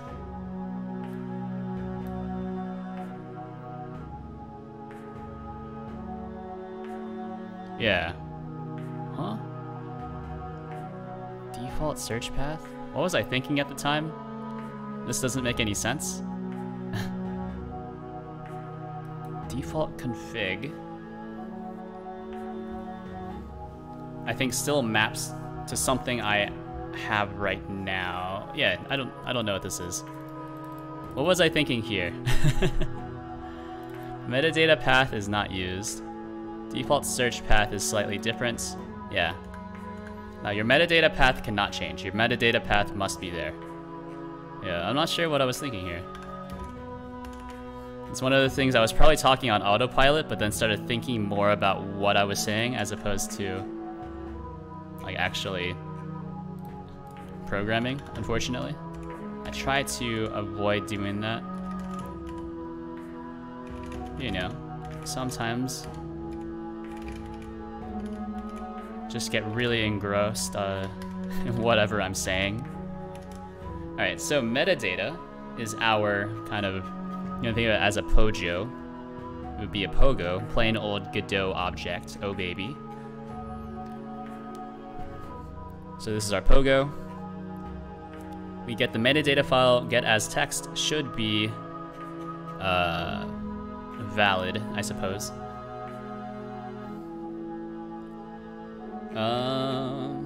And yeah, I think that's fine. Metadata load from JSON. Metadata, actually, metadata config. Yeah, actually, we can do this. Metadata config is equal to metadata config load from JSON. Metadata file get as text. And that's it. Yeah. And then we can also have this return a bool, so we can do return false and then return true. Right? Just to signify if we successfully loaded. So we do if metadata config load from JSON. Or I guess if not. This is I've been writing too much Golang. Oh no. I've kind of been sucked into the Golang way of doing error handling, which is just listen for an error, basically, to load metadata file.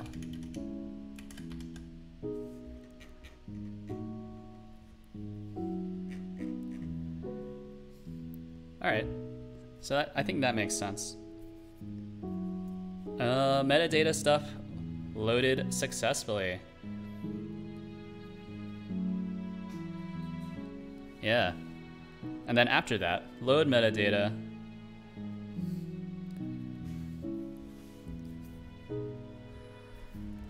Oh, and then we can also just have this function also return a boolean. So boolean, so if file exists, file path.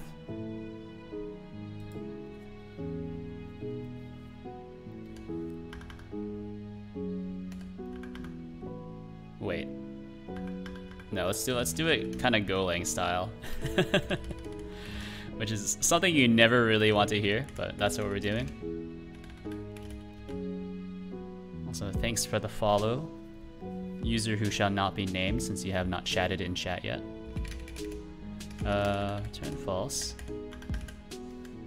Alright, so protect your privacy until you out yourself. And then I'll out you. But until that day comes, I shall not reveal your name. Alright, so this is Golang style. Boom, boom, boom. Return false. Let's see. What's the alternative to Golang style error handling in Godot? Oh, okay. Thanks for the follow, Punk FX. Please don't call me daddy. It makes me a little uncomfortable. Call me Ducky instead. Uwu. Yeah, I'm not sure if there is an alternative to Golang style error handling in Godot though. Yeah. I suppose you do have to do Golang style since there's no like try catch, right? Yeah. So I should stop complaining about it. Yeah. Thanks for the follow. Always appreciated.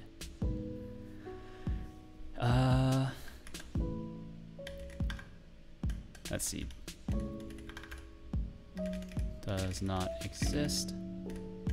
Let's see, file, path. There we go.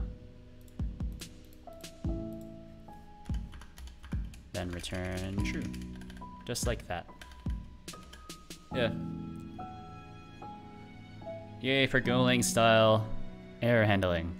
So we have load metadata.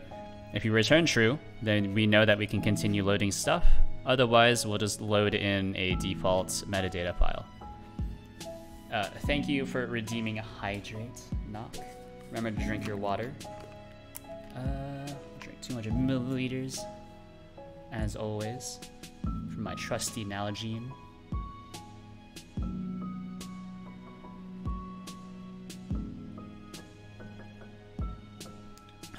That was actually 300. Apologies. Drank too much. Man, I've had this Nalgene ever since I was, since 7th grade. How old was I in 7th grade? That's like 12 years old. And I'm now like closer to 30 than I was 20. So this Nalgene bottle is super old.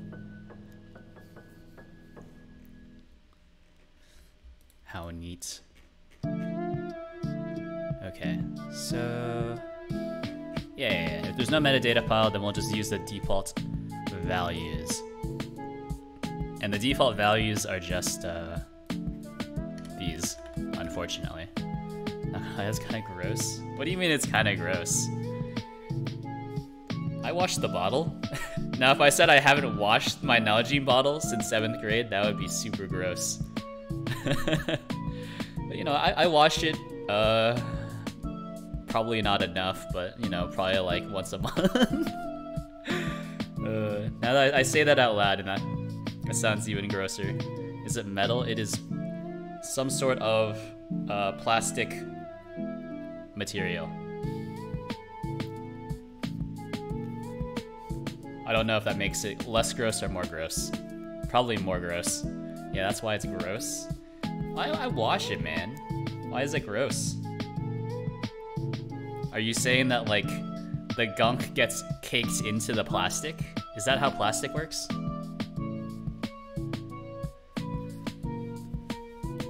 I thought the entire reason why the Earth is dying is because plastics like this do not deteriorate very quickly. Alright, so we do a load metadata config. What did I change here? I have no idea what I changed. Save, I guess. It's slow to deteriorate? Yeah. So I don't think my plastic has started to deteriorate just yet. It also collects gunk. Well, that's why I clean it. Not enough, but I do clean it. Alright, so load config. We're actually gonna get rid of this part. So let's do add a note to do. Take this out once we finish rewriting the config stuff. In my experience, at least, well, not enough. Hey, you know, at least I clean it sometimes. At least I clean it sometimes. I don't know what more you want from me. So, alright. CM dot... What did I call it? Load metadata?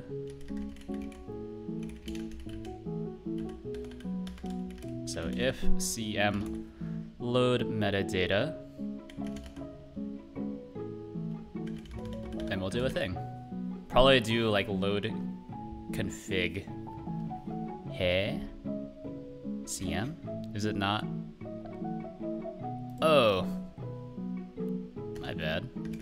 OnReady var CM, some sort of reference. It will be a load. Hold on. We can find it. Config manager. .new. There we go. Beautiful. So if CM load metadata, then we'll then chain the call into CM load config, whatever the the proper path is. Or what if I just hide all of this, right? So we make this just basically a private function, or intended as a private function anyways. So load metadata, and then load config. Well,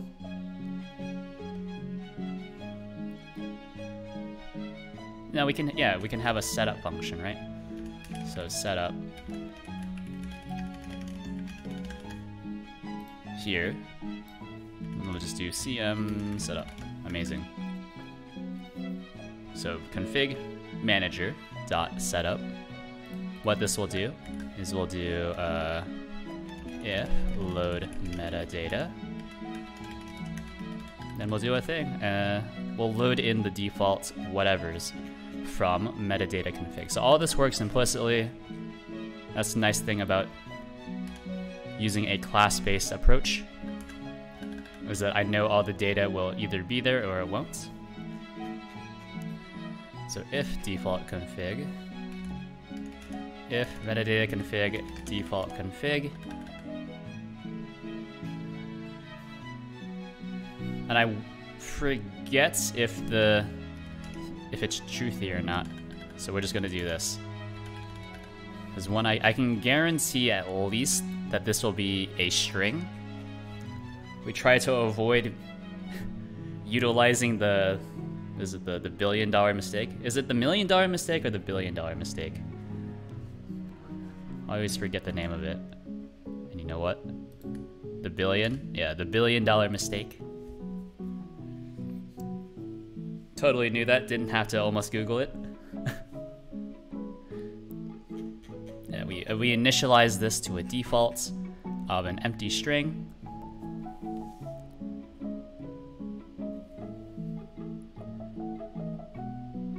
Wait a minute. This doesn't need to return a boolean though. Now I'm thinking about it. Well, actually,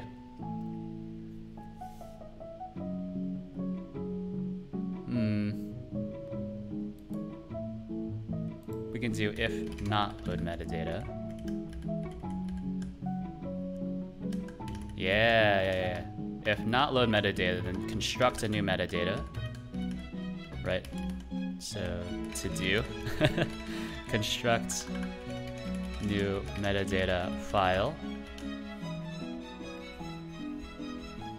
Or I guess it's like write new metadata file. Write new metadata file.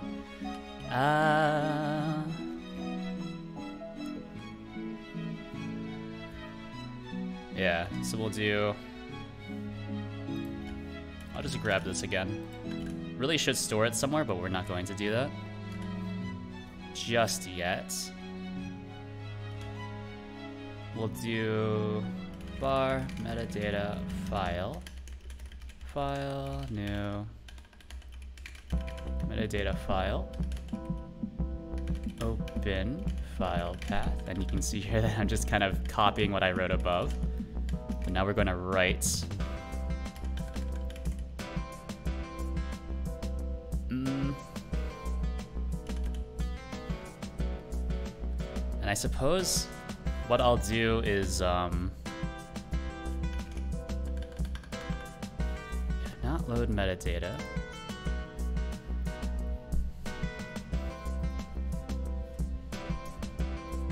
yeah, then I can just do metadata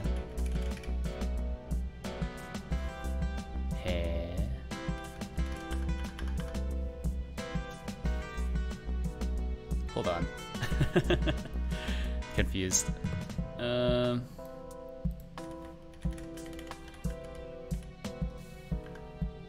Okay, what if I do this? Boom. Metadata new. Right, so then I don't create a new metadata config here, I just use it implicitly. And because it's new, and I'm not using any nulls, I can just write directly to the file, so save to JSON. Yeah, so we'll do metadata config save to JSON.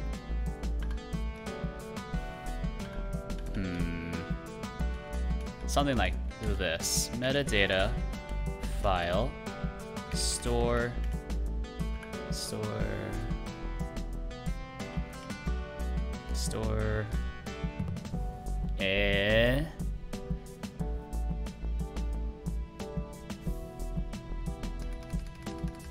How do you store a dictionary again? How do you store a dictionary again?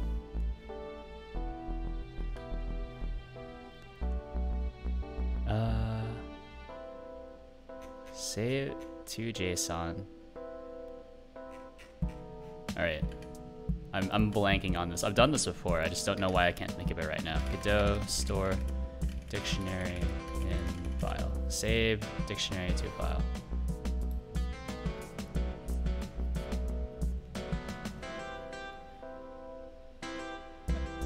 Let's see. Store.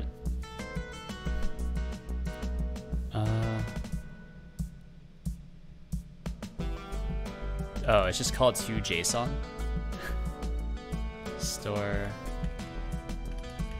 string to JSON. Yeah, something like that. So what does to JSON do? Creates a variant var, converts a variance variable to JSON text used for blah blah blah. Huh, okay. Actually, what does feature view do? That's a bit concerning, actually.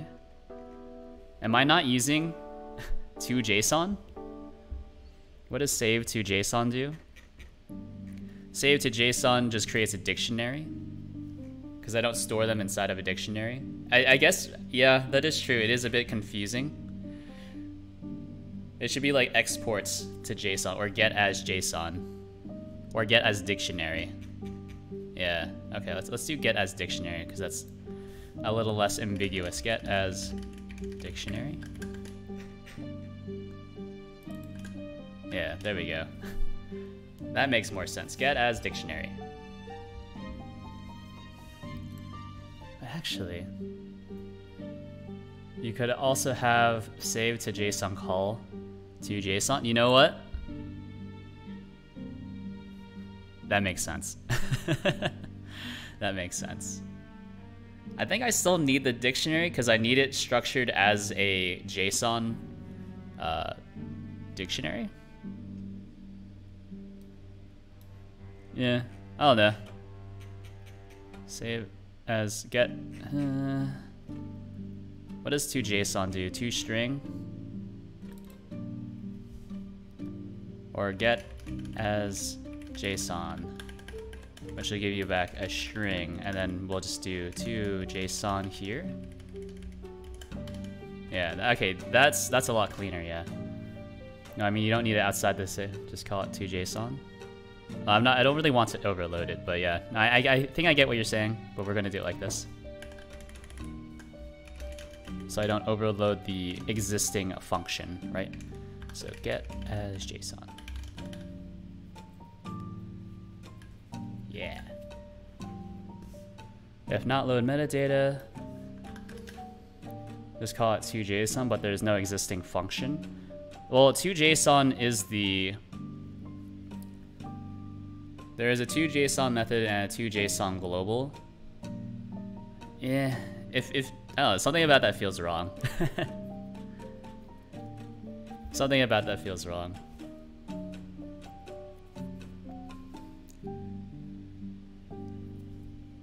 Maybe that's just me, but I'm not a big fan of shadowing if I don't have to, especially if it's a built-in. I think if I like the Java way of function overloading, unfortunately, where you have to explicitly call override, and then you know that you are basically shadowing, but you're not Well, to JSON is a global function, and then there's the to JSON method. So it's not really shadowing, but it it feels like I'm shadowing. You're following convention? Is it convention? So there's a global scope method and then a locally scope method that both have the same name. I'm not sure if that's convention or not. Is that convention? Is that listed anywhere that I should be doing that?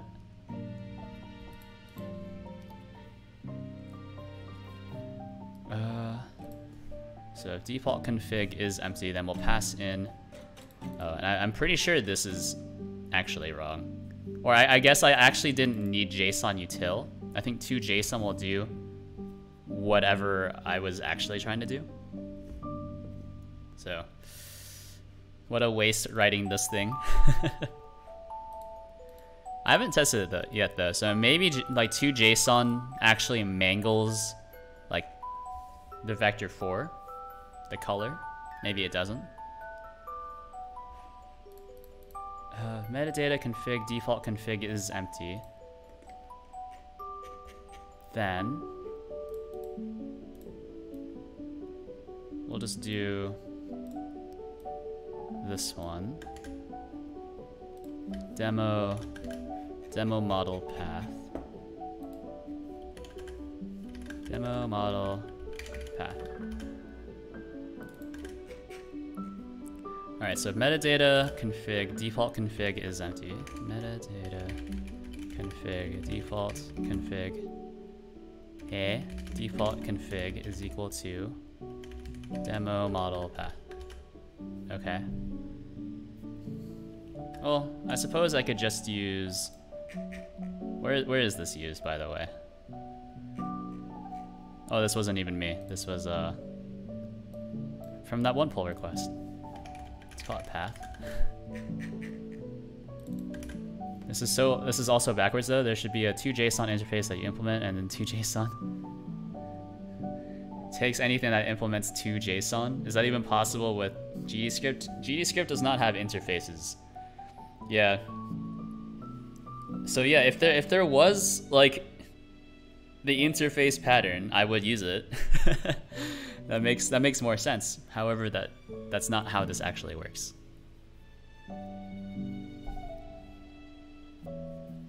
Does Python have interfaces, by the way? I don't remember. Python interface. No, it doesn't. Yeah, I didn't think so. Yeah, there we go. C#. Interface. Yeah, isn't basically an interface in Python is just an abstract class. I forgot GDScript sucks. Yeah, well, oh, you know, I was playing around with Godot 4 the other day. And let me tell you, GDScript is about the same. Although apparently, oh no, never mind. You were there when I was snooping on the Godot developer call. It is getting a VM.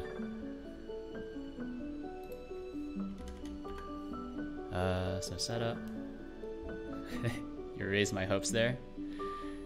Yeah, it's about, you know, it's about the same. It's about the same. No interfaces. You could always implement your own interface, but crucial for sane programming. Yeah, well, I guess you could always use Godot with C# if you wanted to. You could always use Godot with C#. Or you know what you could do? Is mix GDScript in C# and then just add in random GD native bindings from all sorts of other languages.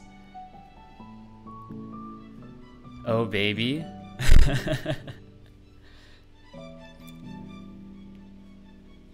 Just really make it the ultimate spaghetti. Yeah, I mean, if you want that kind of type safety, then you should probably just use C#, right? I prefer the kind of the ability for me to just start typing and then things more or less just kind of work. So, honestly, I'm happy with macro quad for now. Rust game programming You know, I was toying with Ebiton in Golang, and actually, pretty nice, pretty nice. I like it.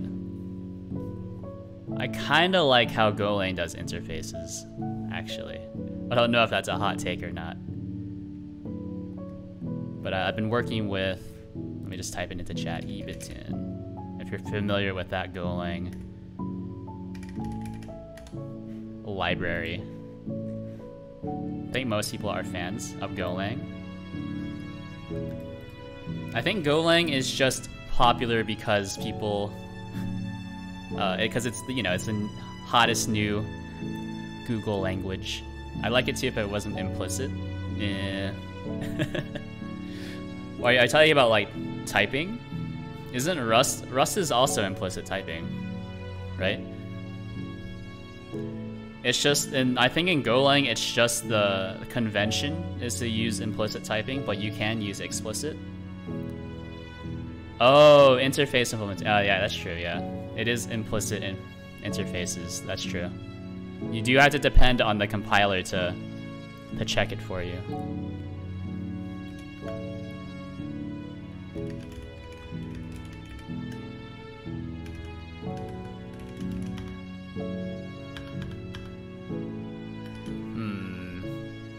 Actually, this doesn't make any sense, right? If you don't have a metadata file, then you also do not have a default config file. I just realized that. No. Hold on. Metadata path, current model config. Yeah, I think it's something that you just kind of get over at some point. Yeah. I think that is one of the downsides of Golang, is that it offloads a lot of the processing to the compiler. Like, and by what I mean by that is, one, the interface thing. And two is that the compiler enforces like coding standards, which is kind of bizarre.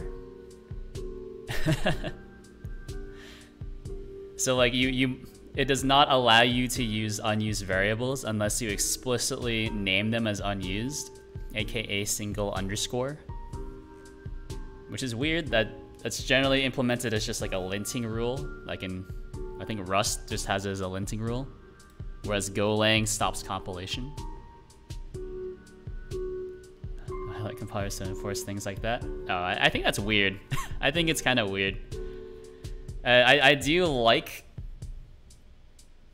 I guess to some extent, I like the Rust way of doing it, where it just complains every single time. Hujifu. That's when you just throw them in a print. Oh, I suppose that's true. And then you just have import log into all your files as well. But Golang makes an error if you have an unused var import.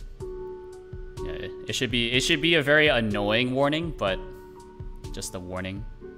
I mean, I do like how the compiler does have coding standards in the compiler.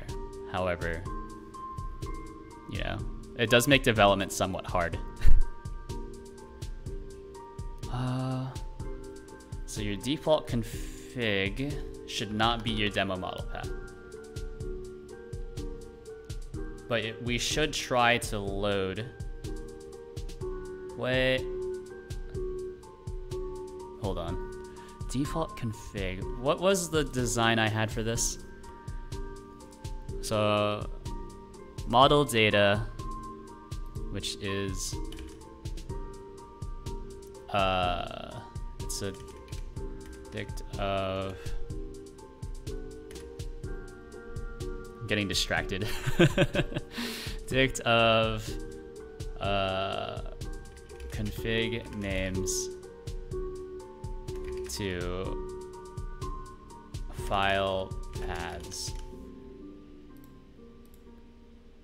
Yeah. I found out that instead of commenting things out, I can use if true, do something return to override a function. What do you mean? Is that in Rust? Or are we talking about Golang? in Go.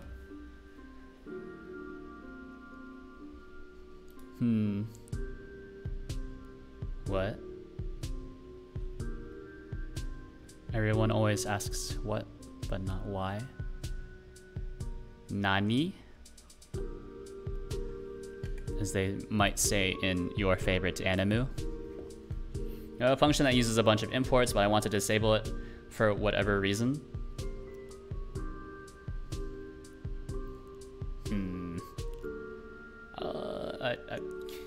If I comment out the code, it won't compile because you unused imports. This is true. Oh. Oh, so you just do like an early return. Okay. Okay. Yeah, that makes sense. Yeah. That's why you set up VS Code to auto import for you. I'm gonna be honest. I hate it when. I hate doing that in VS Code. Having it auto manage my imports for me in Go, because sometimes I'll be typing along. I'll add an import to like a local package, then press save, and then it removes it because I haven't used the import yet.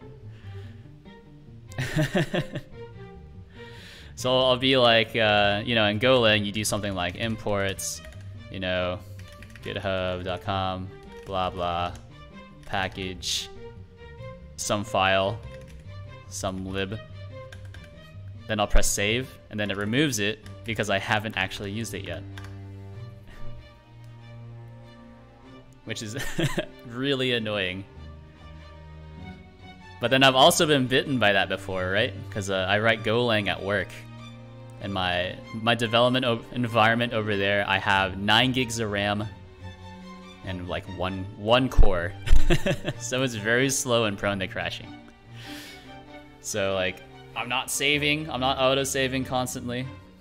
But sometimes, every once in a while, I'll just lose all my work. And it's not even my fault.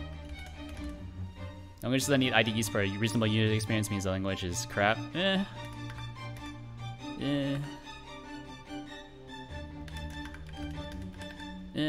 suppose.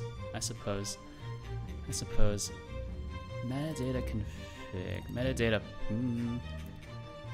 Default config. Your default config should be... I'm trying to think how this fits in. Go is a language I really want to like since it has so many good ideas. Yeah. Maybe Go version 2. Oh, thanks for the follow, Hujifu. Much appreciated. I missed it because I haven't looked at my my stream monitor on my far left yet, or I haven't looked at it in a while. All right, so this is where I'm confused on. Right now, my current config file looks like... what does it look like? Looks like one of these. It's really gross. It's a huge... whatever. Huge mega JSON. Ooh, jeez. Look at that. It struggles to even render it. How many lines are there? There's only 3,100 lines. I'll follow any Go devs. I don't do any Go development on stream because I'm not very confident in my Go ability, but appreciated. Is there a list that compiles the Go? That's not that bad. Only 3K. Yeah, only 3K lines. But that's why it doesn't make much sense to keep this as JSON, you know? That's why I'm also trying to restructure it into this format. So you have just the metadata, which contains root level things. Root level data. So like face tracker. Actually, no. This will only contain the default model to load and default model path, which I think I have saved somewhere. How do I change this to JSON? JSON. Can you make vectors color serialized as arrays? That'll shorten it a bit. Yeah, I'll probably do it, but that's why I'm rewriting the entire config file system, so I don't because it's very fragile right now anyways, right? Because I know for at least whenever I try to use my presets, they don't work because they're broken. But for some people they do work and I have no idea why. So that's why it's kind of tough. That's why it's kind of tough. So I've instead just decided to completely abandon it.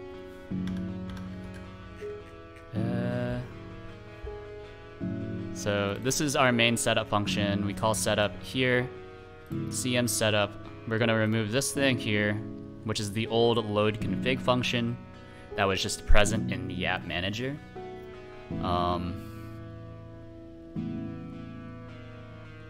What should we do if your default config is empty though?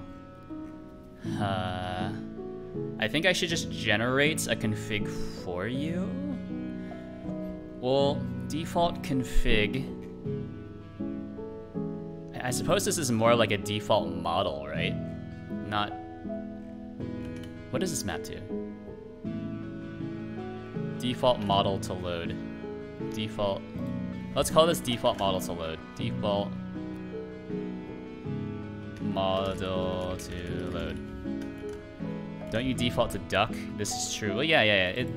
That's it. I'm just confused by my own terminology, as usual. The most it's the error exists between brain and keyboard. Is that it?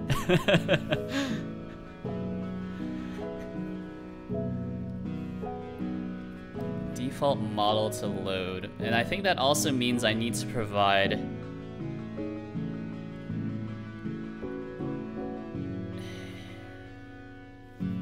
oh my god, I'm losing my mind. This feels really easy, but I don't know. Default metadata config. Default config. That's not what it's called anymore. It's called default model to load. Default model to load, which is a string. We'll set it equal to app manager, whatever is set in the demo model path.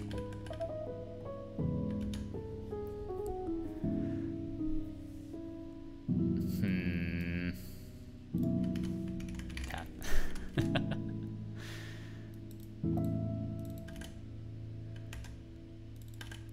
Path? I suppose.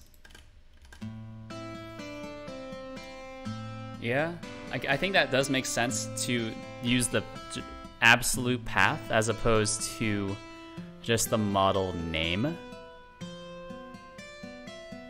Yeah, right, because of this here, model data defaults will load in your model, then we can look at the defaults. Yeah. Okay. I suppose that makes sense. Right, because config file names can change. I'm not good at structuring data. My biggest weakness. Data management. Why can't I just have one mega table? Which is kind of why I'm in this predicament in the first place. Because I did use a mega table. No. And honestly, at this point, I kind of want to just go back to using the mega table, but in a slightly more reasonable fashion. Oh no. So this is the path. And then we load the config. Model loaded. Get current model path. Is current model default? Do you get set file to load. File to load changed.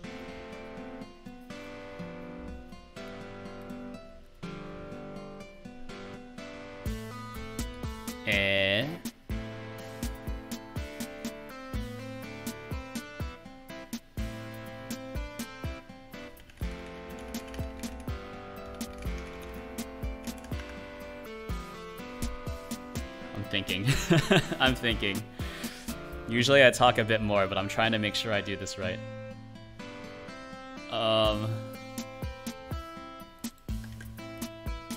Alright. We'll move this back to here. Hold on. Hold on. Hold on, we can do this.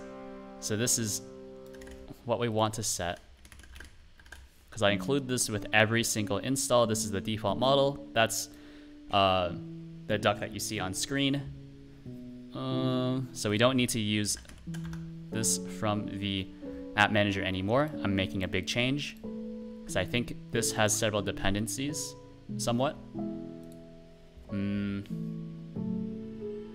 then we don't want to load your config for that model. We want to just load in your model. Yes. Then what happens after we load in your model? So we do model is loaded. What happens in the GUI layer? Let me see. Oh, you know what?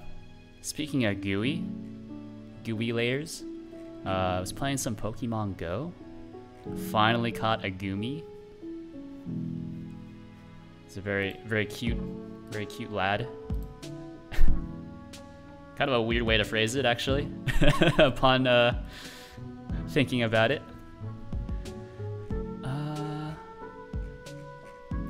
When do I load in the config, by the way?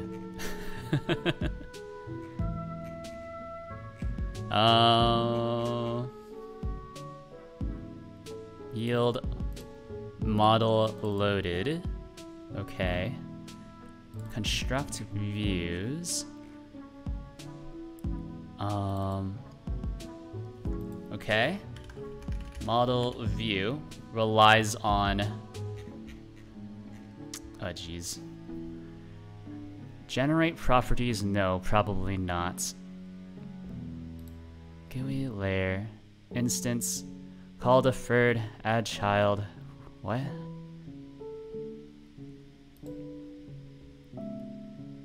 Setup left, setup right. Oh my god. So in base view, we do this. So on setup, current model. Oh, okay. So this is where it comes from, right? I had to dig for that. Oh no, the project's become too large. I can't remember everything anymore. So,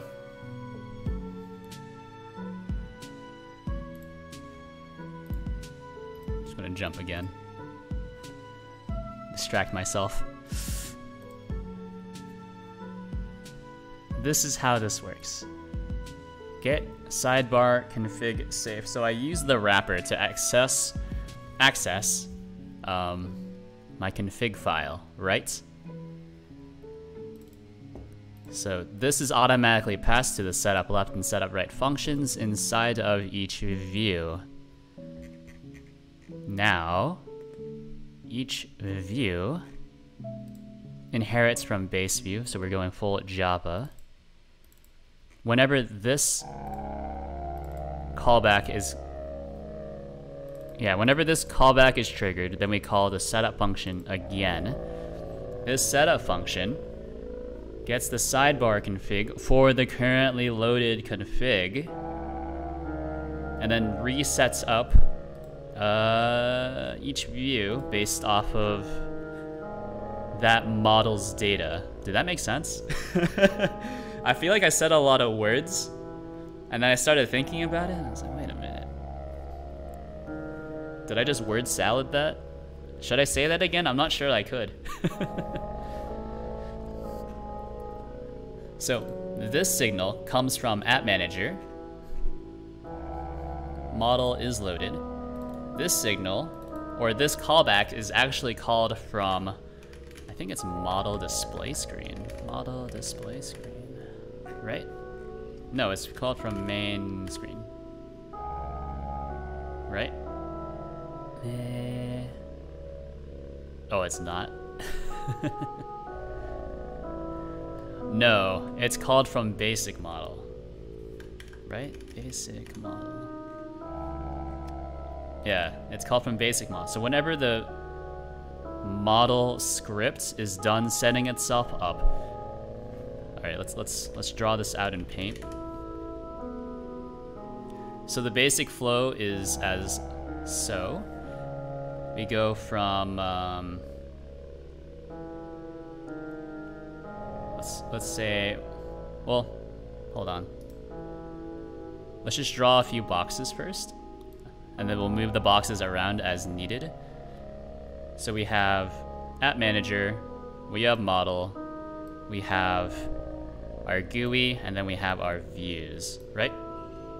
So go app manager, we have model script, we have our GUI layer, and then we have our like just individual view, right? And so the flow, oh, and then we also have now our config manager. So our config manager. So the flow goes as such. We'll go app manager, we'll call config manager. Config manager will then load, and we'll do like just a 1. That's our first step, is app manager calls config manager. Config manager finishes loading, which will then broadcast back to app manager. Well, I guess it doesn't broadcast, but app manager just waits for it to load, right?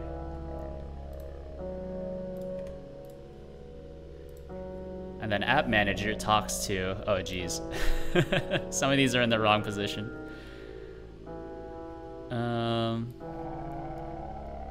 App manager talks to main display.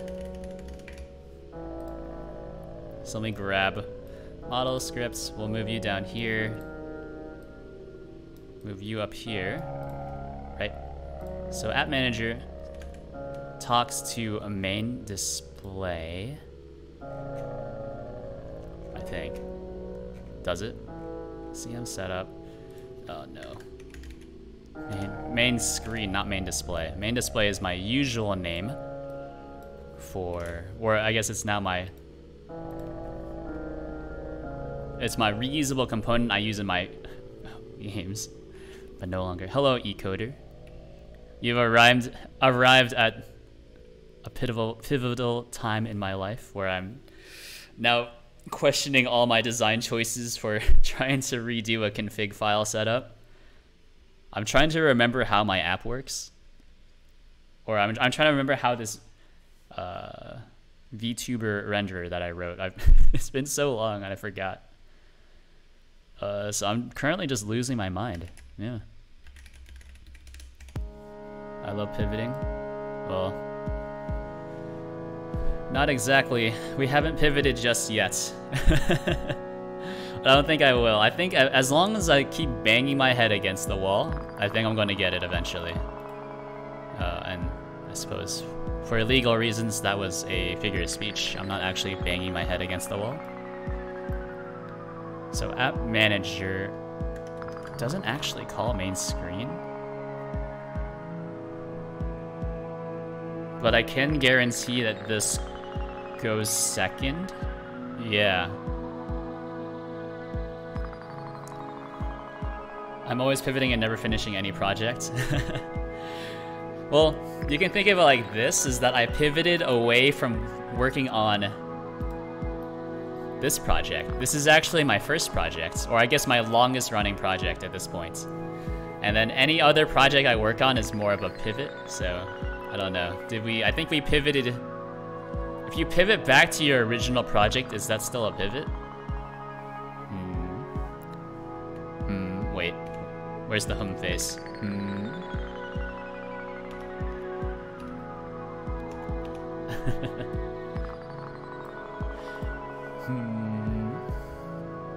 That's tricky. It is. I would like to be done with this project soon. but I just need to figure out how this works. So app manager, config manager. I think main screen waits for app manager, or I can basically guarantee that main screen will be ready after app manager, but we can do this. So this is step 3. I guess it kind of waits.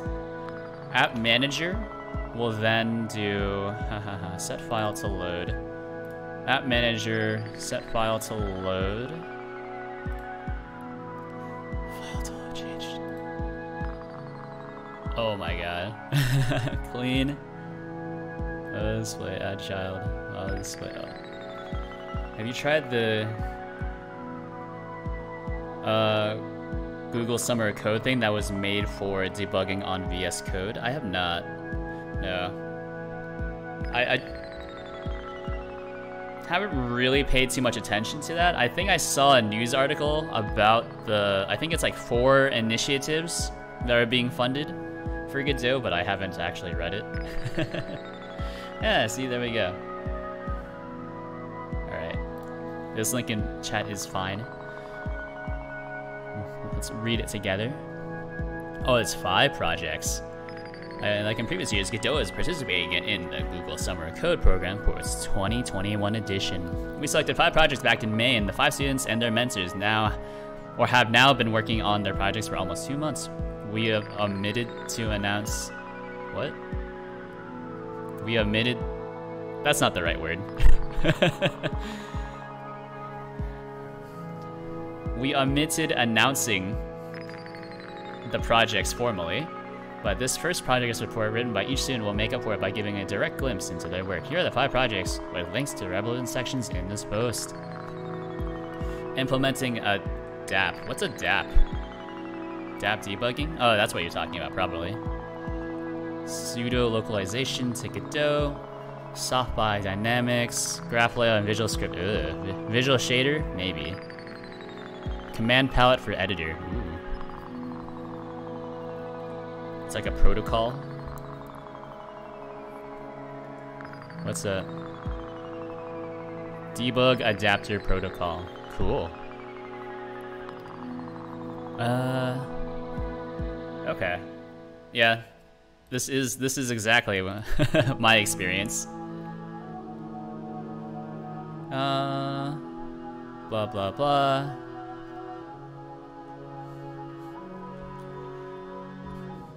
What is that editor theme? Okay, well, I guess I'll check it out once it's further along, I suppose. But I have not actually checked it out yet. I think my application is unstable enough as it is, unfortunately. Yeah, I see you mainly use VS Code for coding, so this should be useful. Yeah, I use VS Code once the project gets big enough. Yeah, like I do enjoy using Godot for everything, but it is nice to just have 2 files open at once. Potentially 3, I suppose, if I were to like do something like this. Look at that. I almost never do that though. I really only need 1 reference to a file. But yeah. Set file to load. We go back to main screen. Main screen intercepts that. Sometimes I have 4 files open. Yeah. Yeah, no, I'm still trying to figure out what I'm gonna do for a new PC. Because I do want to get a new PC and stop using a laptop. It is a pretty good laptop. Not gonna lie, but streaming on a laptop doesn't give me too much bandwidth for other things. You can imagine the mess the project I'm working on is. Yeah, I mean this project is already like a mess as well. Like this needs to be refactored, but this is absolutely horrible. Right, so what this is. Oh my god. Clean load model display screen. So we yield and then free it. Create another instance of the model display screen. And then set the thing to load. Yeah, I don't know what I was thinking here. This is one of those things where I was probably a little intoxicated when I came up with the design. This is bad. This is really bad.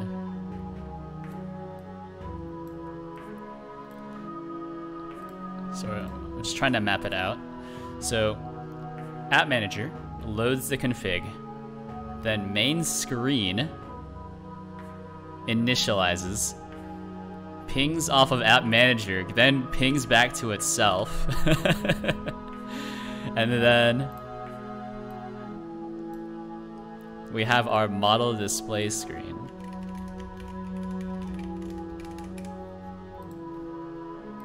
Which is here. Let's move these down so I have a bit more room. So we go from main screen to model display screen. And that's step 5 in our initialization process.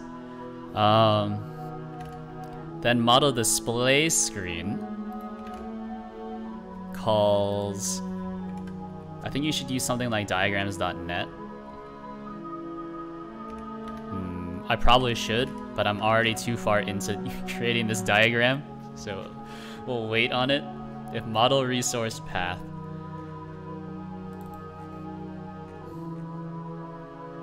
You in too deep? Oh, it's this one. I'm familiar with this, yeah. Wasn't this used to be called something else? I feel like I've used this during school.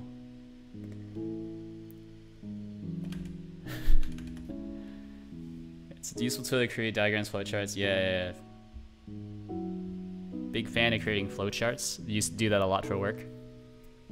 Yeah, Draw.io. Yeah, that's the tool. Okay, interesting. Is Draw.io still there? Does it redirect? Oh, app.diagrams.net. Okay, I got baited. It is a good tool, though. It is a good tool. I really should be using it, but have you regretted starting to map this out yet? I'm probably gonna have to save this. Yeah. This is tough. This is tough.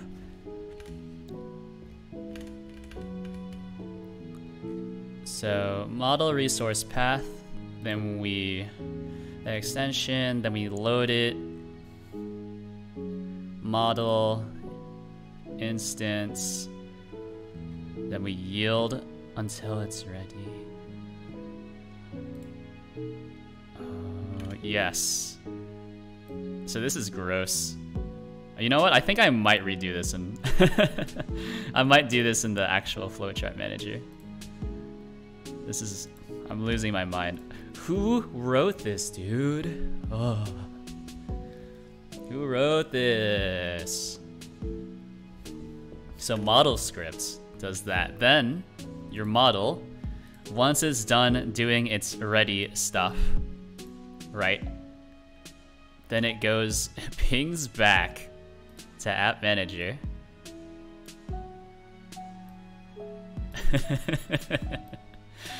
Oh God.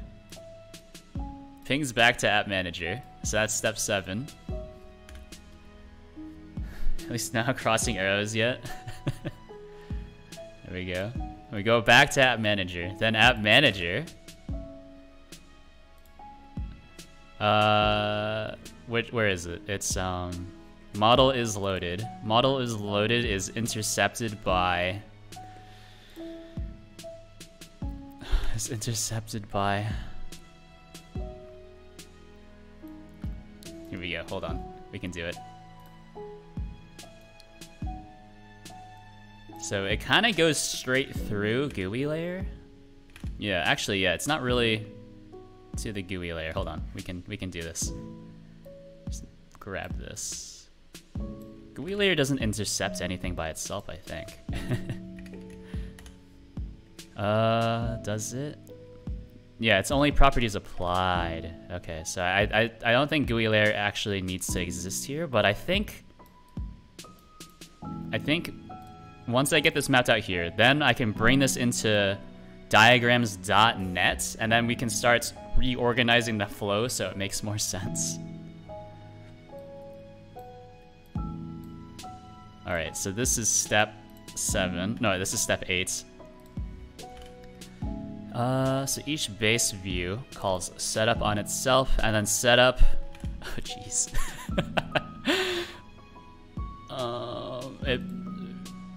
It goes back. It goes back to.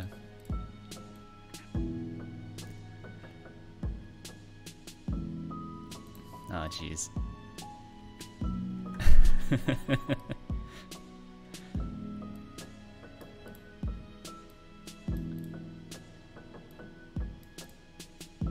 Something like that.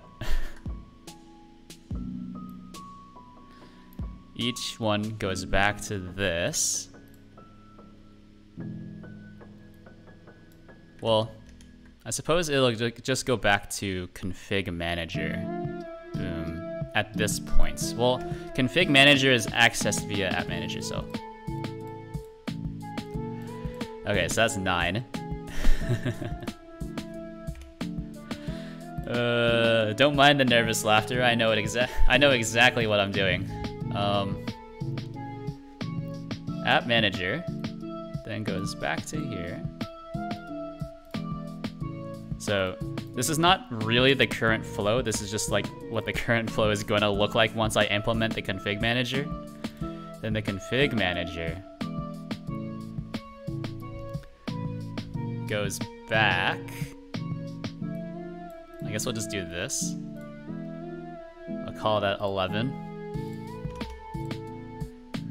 And then the app manager will then go back to the view. That's all.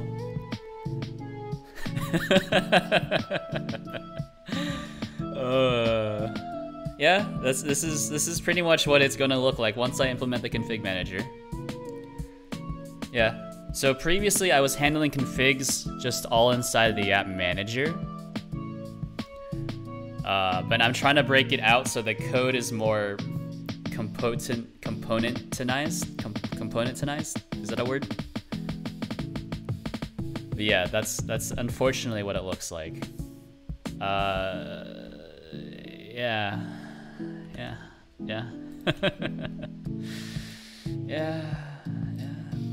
It's unfortunate.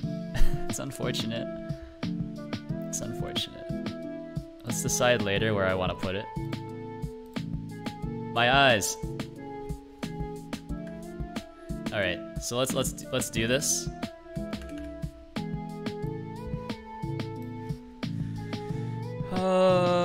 Okay, so at least we don't need any swim lanes. At least we don't need any swim lanes. All right, so oh, you know what? We can totally go full swim lane. We can go full consultant with this, and let's add swim lanes. It's not a flowchart. Where are my swim lanes? Swim lane. Is this a swim lane? Are you a swim lane? Oh baby, a swim lane. I love it. What's the difference between these two? Swim lanes. Yay. We actually don't need layer 3. So let's just grab this and delete it. So if we go into here, let's call this, I guess, app. Ooh. And let's call this, well, let's call this user. And let's call this app. Right. And so we're going to be modeling the relationship between the user and the app. This is kind of what I do for work. So I'm excited. Because this is going to turn into just absolute garbage. So when the... Actually, I guess we didn't need to have the user one. We just needed to have the app flow since there's not too much user interaction yet. How do I make this bigger? Okay. So this is, we have a few things that are pinging off of each other. Actually, this, I suppose this makes sense, right? So we have app. Actually, yeah, it doesn't make any sense to do swim lanes. You're lucky. You're lucky this time. So this is app manager. We have our config manager.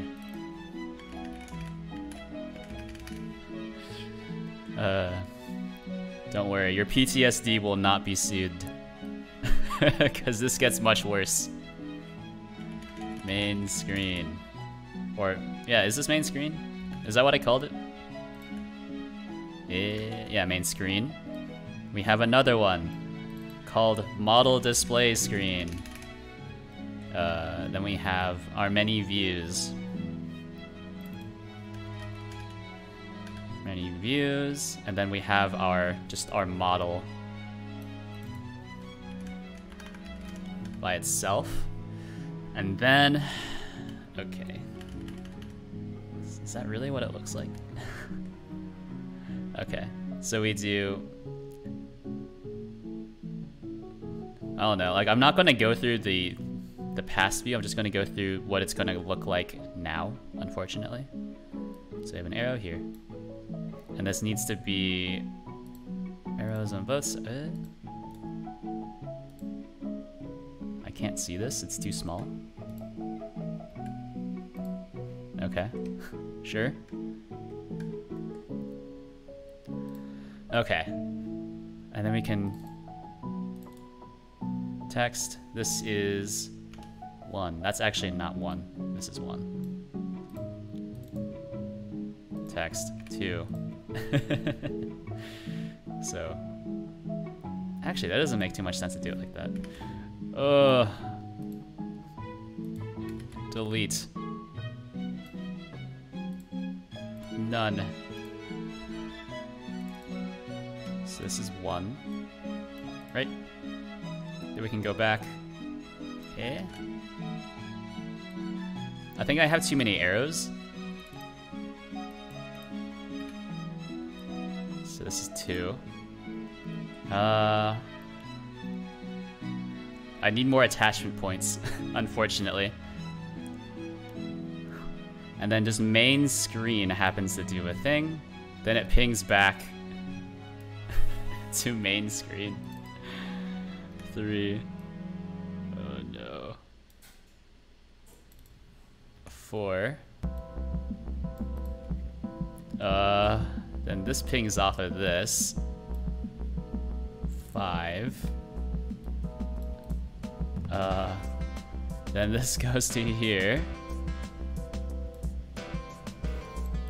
Call this 6. Oh no. And then this goes all the way back to here. Yeah. 7. And then yeah, that is what my diagram looks like. Then we go to here, 8. And then we go back to App Manager, I think.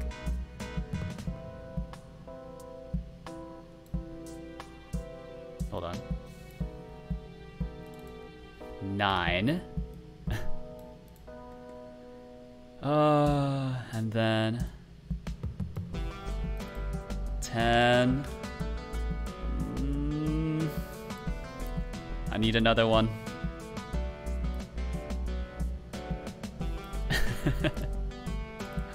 11.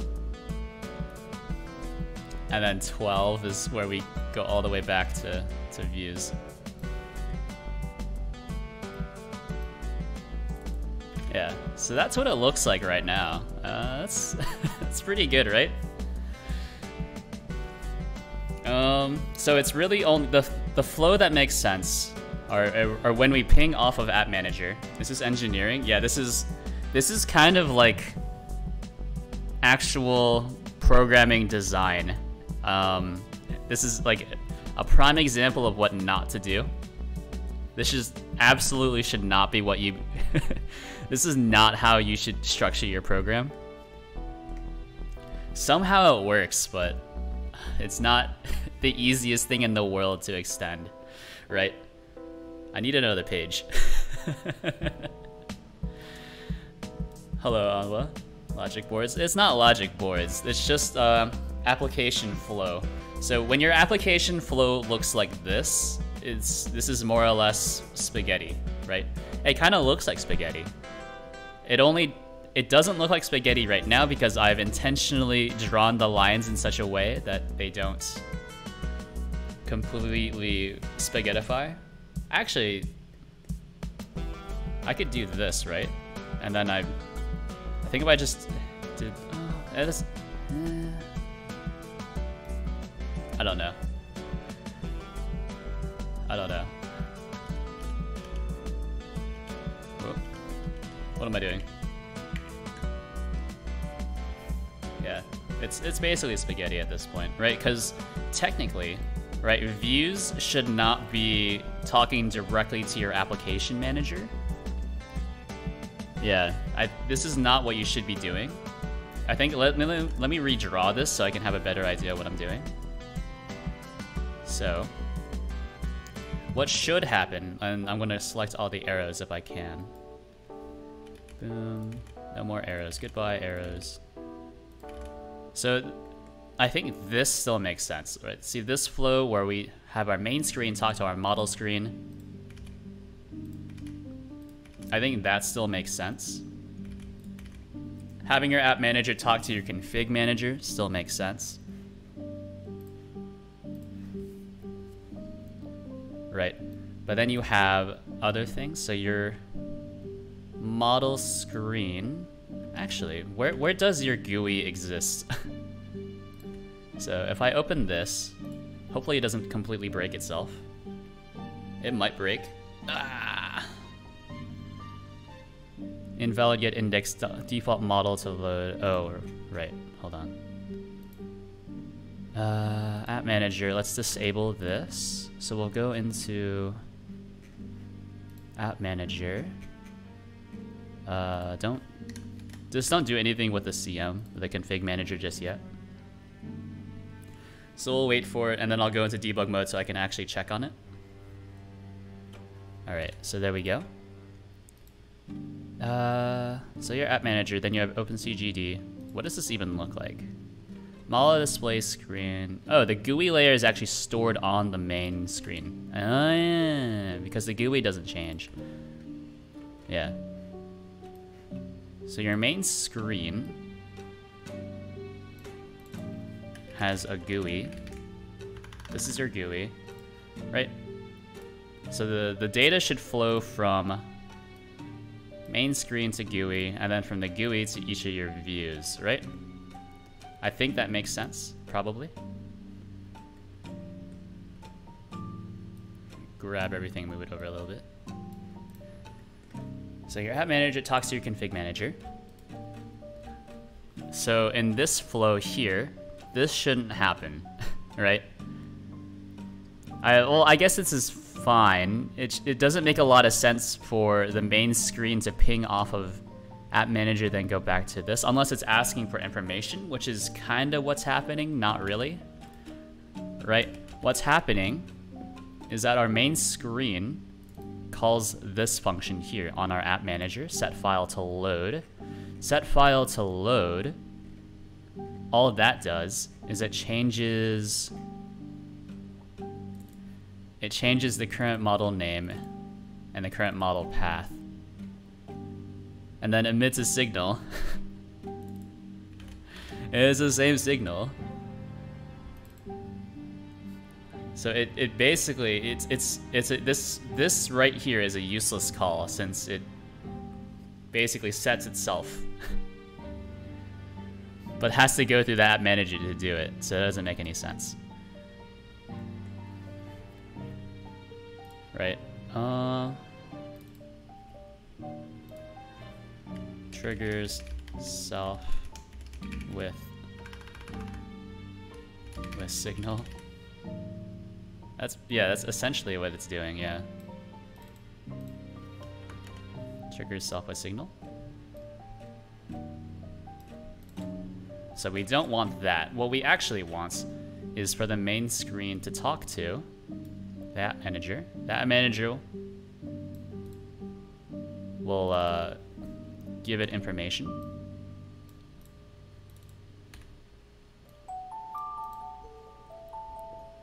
So this is basically request request model to load. Yeah, that's how it should be working. Request model to load. Then, let me see. 5, 6, and then we just don't do anything with the GUI, I suppose. Hold on. Am I building out the same data flow as I did before? Oh no. That's how you know I am truly lost. I'm unable to think of a better flow. Right. Sorry. So request model to load. Boom. Start loading model from the model screen. And then the GUI.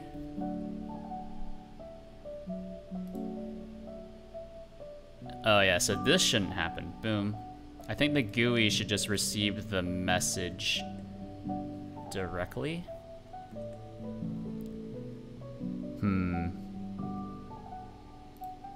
That's a hard one, right? So the GUI exists inside of main screen. Huh.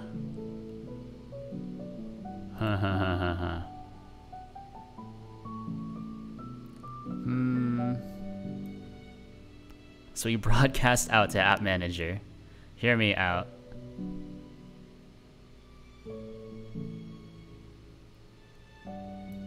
Okay, hold on.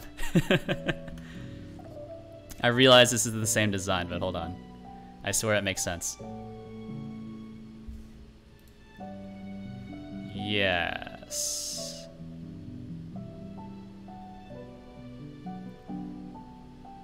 So, okay. This is broadcast done, loading. Okay, and then we go to GUI and then send over the config from the currently loaded model. I think that's slightly better. And then this one is just 9, which is display config. I think that makes sense. Yeah, I think that makes sense. So if I were to make this bigger, oh, that's not how you do it. But basically, these are all part of the main screen group. Something like that. Yeah, so this is what I want. This is what I currently have, which is just kind of very confusing and hard to follow. Whereas this one is a bit better. So this one, App Manager talks to Config Manager. Config Manager talks back. Main screen waits until App Manager is ready. App Manager is only ready once it's finished these 2 steps. Main screen requests model to load. App Manager gives it back. Main screen creates a new model screen. Model screen creates a new model. Then once model is done loading, broadcast back to App Manager, right? Then your App Manager talks to your GUI. Then your GUI creates all your views, right? I think that makes sense. I think that makes sense. Beautiful. All right, let's do it. let's do it. This is. Oh, I guess we'll just make it an XML draw IO file. So this is app init flow.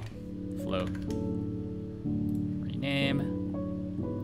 I guess we'll save to device. Yes. Yes.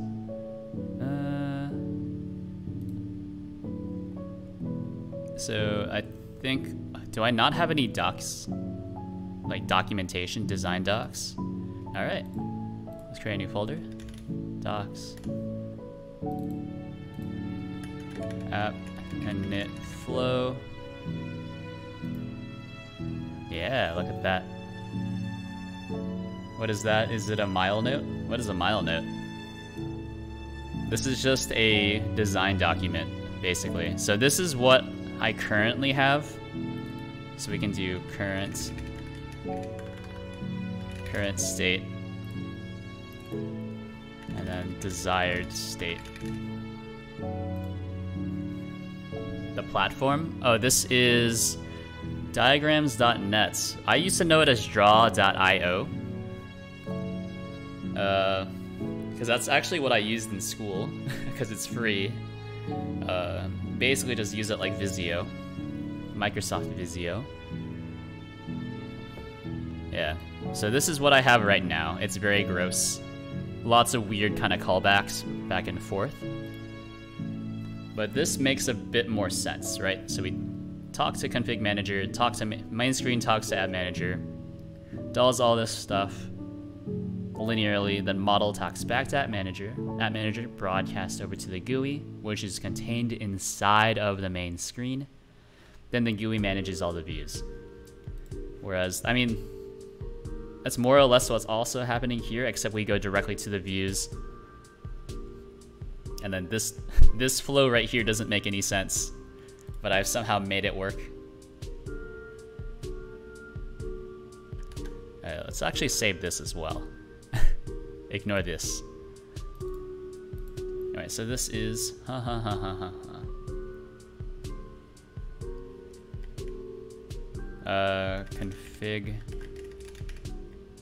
config file design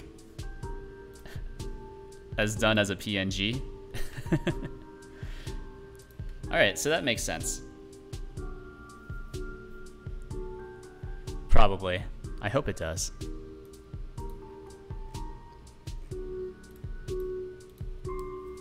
So where does this leave me? Which part of this diagram am I currently in?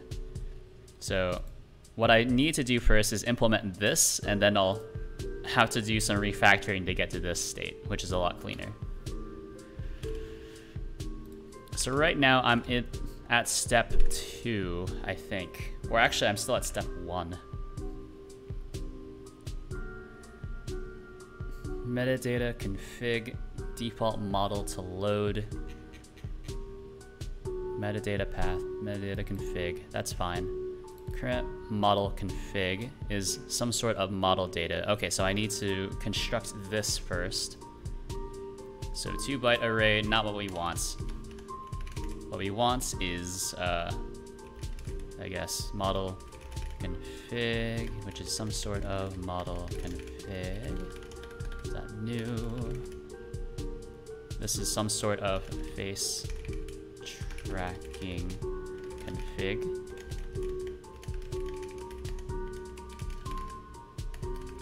And then feature config. Feature config is some sort of a feature config.new. Okay. And then these just contain all the little pieces of data that we need. Okay. Okay.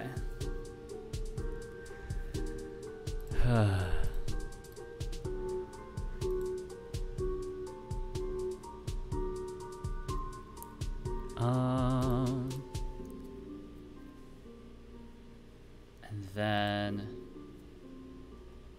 I suppose all of these would need to have like a 2-byte array function. Oh, so this is where we can get really, really into like deep inheritance trees. Oh, baby.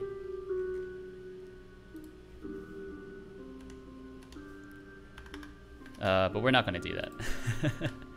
I have reconsidered my choice, and we can just do this instead. So just copy this function over to each of them. So that it doesn't really matter.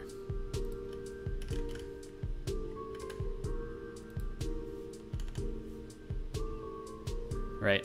Like what I was gonna do is basically like the Java style and like interface thing. So I create an interface, then all these little things, these inner classes implement that interface more or less, which makes this easy, but it doesn't.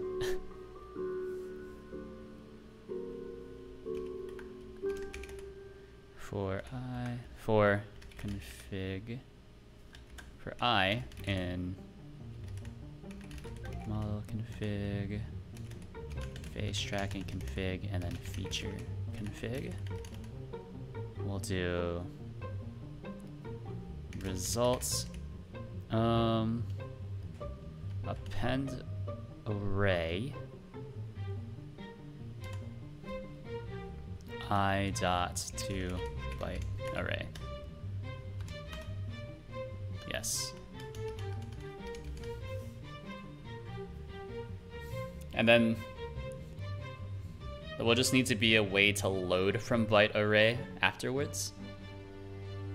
Yeah, that's gonna be the hard part. That's gonna be the hard part. Okay.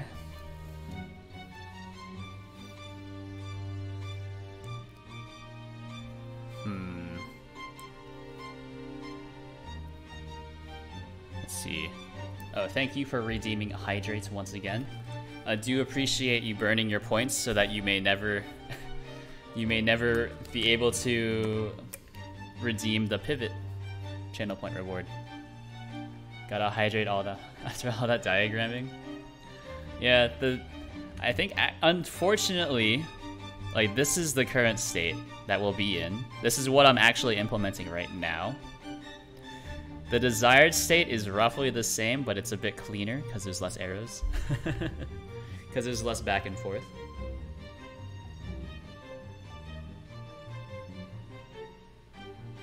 But oh, that wasn't even 200. Apologies.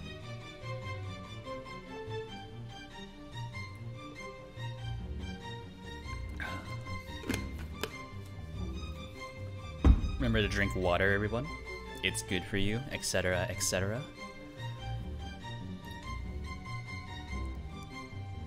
Okay, so I think this makes sense. Might not be able to parse everything appropriately. Maybe. Maybe I will be able to. I'm not sure. We'll see if this works. I think this will just work though. Yeah, I think this should work. Then these are just method stubs. So load metadata. Set up.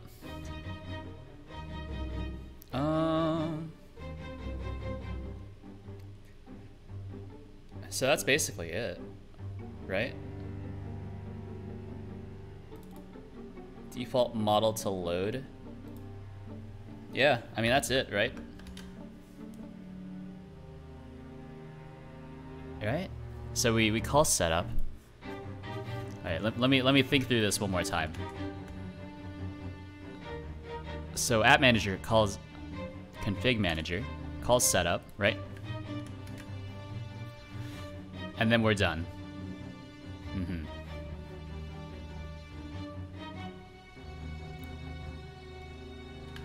And then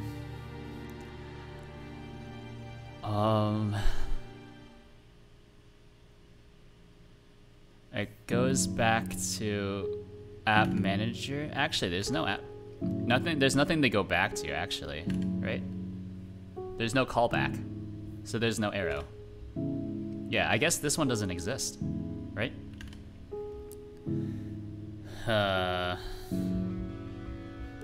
Yeah, I think there's actually an extra arrow in there because there's no callback back to that manager. That manager just kind of does things. Yeah, so we can get rid of this. This doesn't exist. So now we just skip straight to 3 request some data from our app manager. So main screen does this, sets file to load, we'll just try to work around this for now, and then keep in mind that that design doesn't make any sense. Yeah, so we grab stuff from the at config, so we'll need to change this. So hold on, we'll do to do. Change this to use config manager.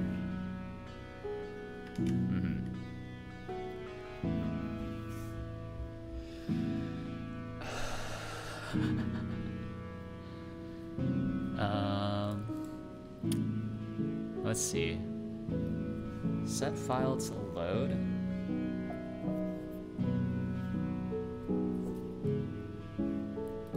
How does main screen know which thing to get?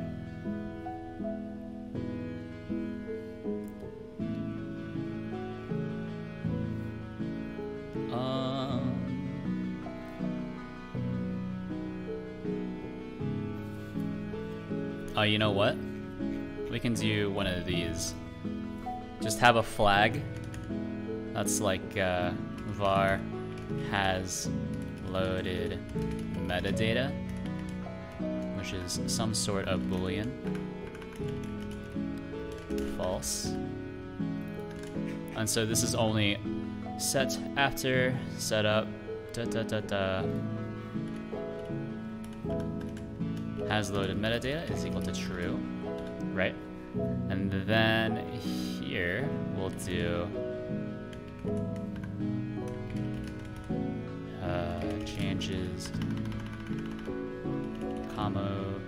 how do you spell accommodate? Accommodates config manager changes. So it's probably going to be something like while app manager CM has loaded metadata. So while not, then we'll just do like a yield get tree idle frame. Do I need two M's? You're 1 M short of being a corporate shill, by the way.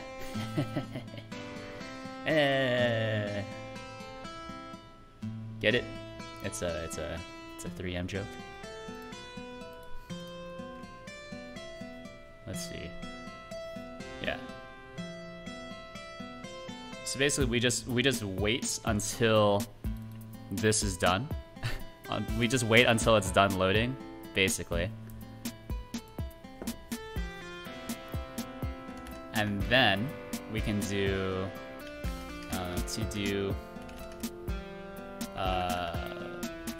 request model to load information, right?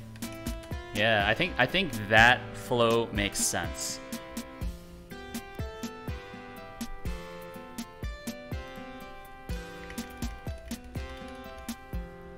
So instead of doing this, which is add a note, remove this.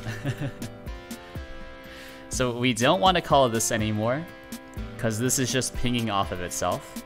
Usually this is called by another function. I don't know why I chose to structure the code in this way. So remove this. Basically just pull app manager until it's actually loaded all the config file stuff. And I actually don't even know if I need to do this or not, but better safe than sorry. And then request to model to load information, right? So then we'll do something like, it probably looks something like app manager, CM, like load config, right? Load config app manager, CM, what was it called? Default model to load. Metadata config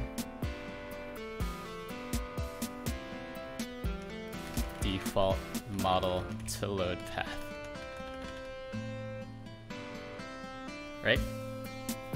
Yeah. Request model to load information. I think this makes sense. So we go through the config manager every single time. So, and remember that this code is only called once, so I don't feel too bad about this. This is just the initialization stuff. Yeah. So we load the config, and then if no config exists, then we'll just create a new config. Alright, so we'll do roughly the same thing as here. So we'll do var directory .new.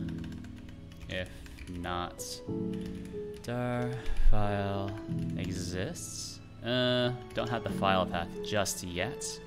So let's do var file path. Actually, I think we just have. Yeah, actually, we just have the path. Never mind. we can depend on the path existing, so that's fine. If not dir file exists path, then we'll do app manager log message does not exist. Little bit of string formatting. Path. There we go. Load config. Wait, so what am I doing with load config, by the way? So this loads your, all this should do is load your config. And I think the idea is that I want to try to get rid of set file to load, right?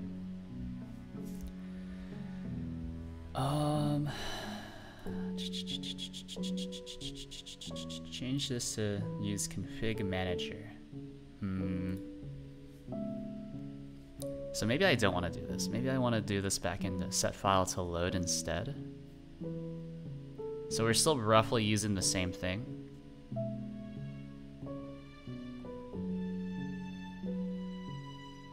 I'm thinking.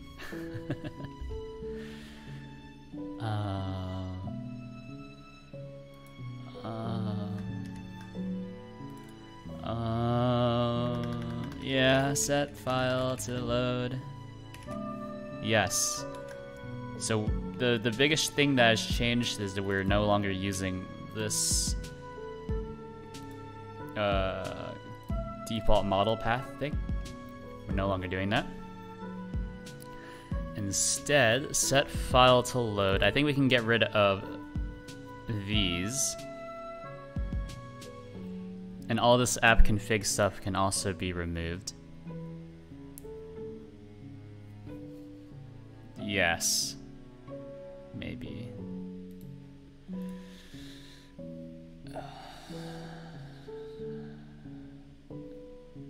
So what am I doing with load config, by the way? So if the directory does not exist, then we do bum. And then probably just create a new current model config.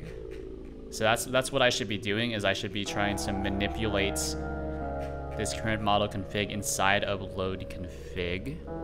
Or maybe it'll just be like a new config, right? So model config is equal to model config dot new. Okay.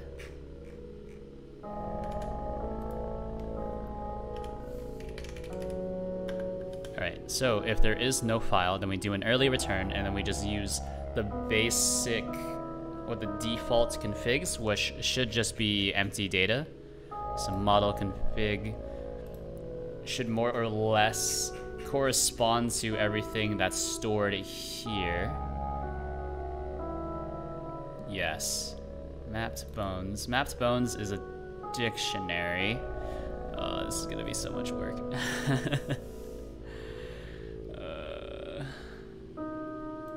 I'm excited. Are you excited? I'm excited.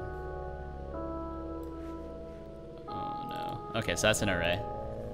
Okay, var mapped bones. Some sort of array. Beautiful.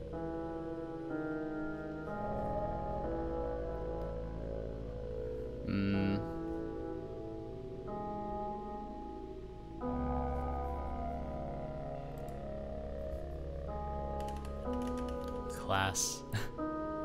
Serializable.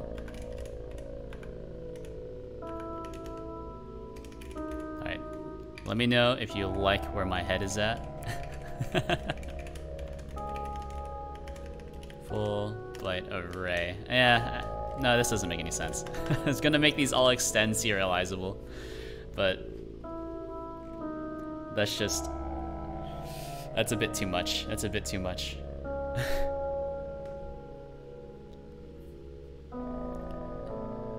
It might be fun to break this out into its own kind of like separate Godot project, but we'll do that later once we actually have this implementation working. So we're serializing everything to bytes because I do want to save your save data as just like an image. Because I find it interesting, but also this is a good opportunity to clean up the entire data flow of the entire application. So that's tough. Map config, so you have your mapped bones. What other things do you have? Initial bone state, initial properties. No. Oh, I mean, what other things do I have here? So, right. Dun dun dun dun. Don't need any of these. I think I can actually grab some of the data from pose as well. And also like the model position and all that. Right, like none of these really needs to be saved under model because of how I have kind of changed the model data layout.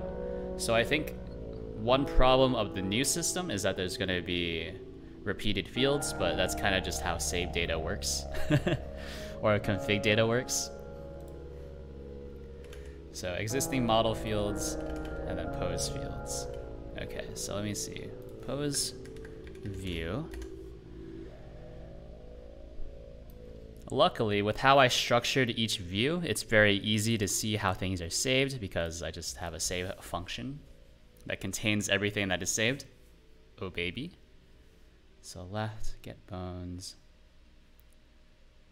Bone name, JSON util, transform to dictionary. Okay. Okay.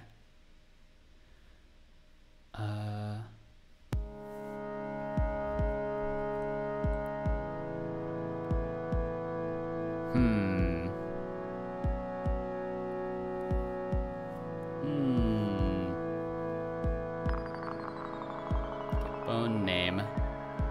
Oh no, this is like bone transforms, right? Yeah, these are pretty much just bone transforms. Yeah, var bone transforms, which is some sort of dictionary, some sort of mega dictionary. Okay. Left, mapped bones. What is mapped bones? What is stored inside of mapped bones? Mapped bones, mapped bones. I think mapped bones. Current model, get mapped bones.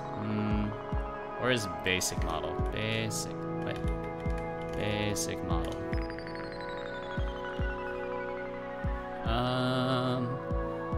Mapped bones. Get mapped bones. Is a dictionary of all bones. Okay, it's just a dictionary of bone names to true or false. Okay. So this is string to boolean. Okay. So mapped bones. Wait. What? Map Mapped bones. That's an array. Config. Mapped bones. What? What?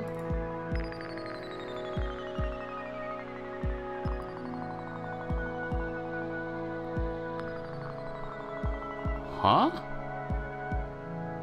That's bone values, sure. Mapped bones is get map bones, left container. A B is... Oh, that's not what that is at all. Okay, so this is just like a list of bones that should be tracked. So that's like a string, right? Bones that should be tracked, and then this is... I think this is just bone name to bone transform. Right? Bone name. Yeah, this is bone name to bone transform. So this is string to transform. Oh geez.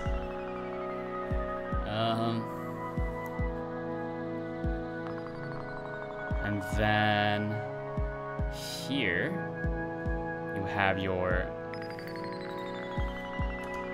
var model transform, which is some sort of transform. Amazing. No, that's not how you do transforms. Isn't it how you do a transform? No? Is it transform.new?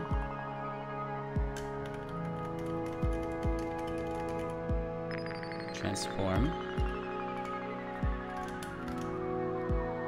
Am I crazy? Right? Yeah? Then model parent transform. Yeah. Model parent transform. Which is also just an empty transform. Okay. And that's pretty much all the data that we need to store in your model config, right? So it's just all your bones, all your map bones, all the transforms of your bones, which basically just means your model pose. So by default, most models should come either T-posed or A-posed, but then inside the application, you can change it to be whatever you want. So that's what bone transforms is tracking. Mapped bones, all that tracks are the specific bones that are being face tracked and then moved. So for example, on my current model, the duck, the only bone that's being tracked, aka the only mapped bone, is the head bone. It's called the head bone. Your head bone, not the skull, because we don't... It's not actually like a real human bone. It's just a model bone. Model transform, and then model parent transform. So your model can spin, and then your model parent can be moved. Yeah, that makes sense. And then I'll just need to find a way to turn these transforms into bytes. I wonder, how do you parse a transform from bytes? I'll need to have like an algorithm for this, like 2-byte array from byte array. Face tracking config is pretty much all the stuff that was inside of model view, but on the right side. Oh, that's gonna be tough. That's gonna be tough. So let me see. We have here bone movement damps. So we have var translation damp, which is some sort of float. I think we're just gonna use these as the defaults. Rotation damp, some sort of float.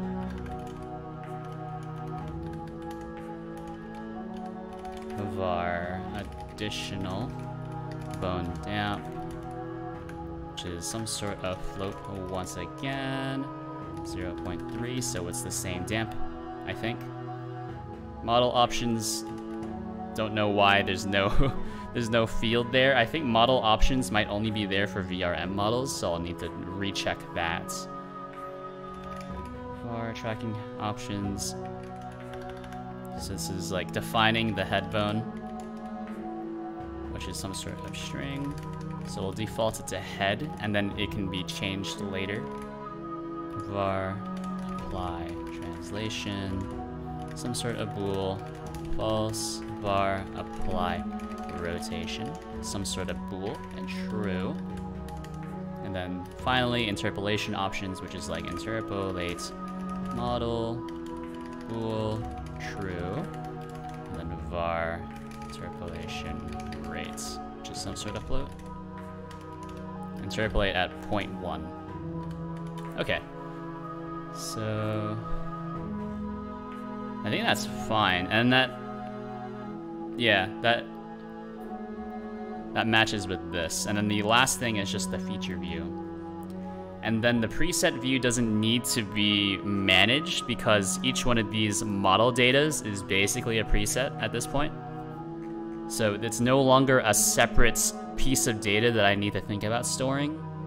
It just works now that I have the idea of a metadata file in addition to just the regular files. Yeah, I think that makes sense. So let's go here. Git status, git add all. We'll commit it. So this will be starts, or I guess add config manager starts refactoring config stuff. Config stuff. Git push u origin app config refactor. Oh baby. Stuff is the technical term, of course, for things of a great multitude that I cannot describe with one word. Alright. Well, it is 11 p.m., so I think I'm going to be signing off now. Thanks for tuning in. I will be live Tuesday from 7 to 10 p.m. Eastern Time, working through this so that I can we can finally move on to newer and better things. So yeah, peep the Discord, peep the socials, I don't know, all the usual stuff. Give me a follow if you haven't already, and I will see you later.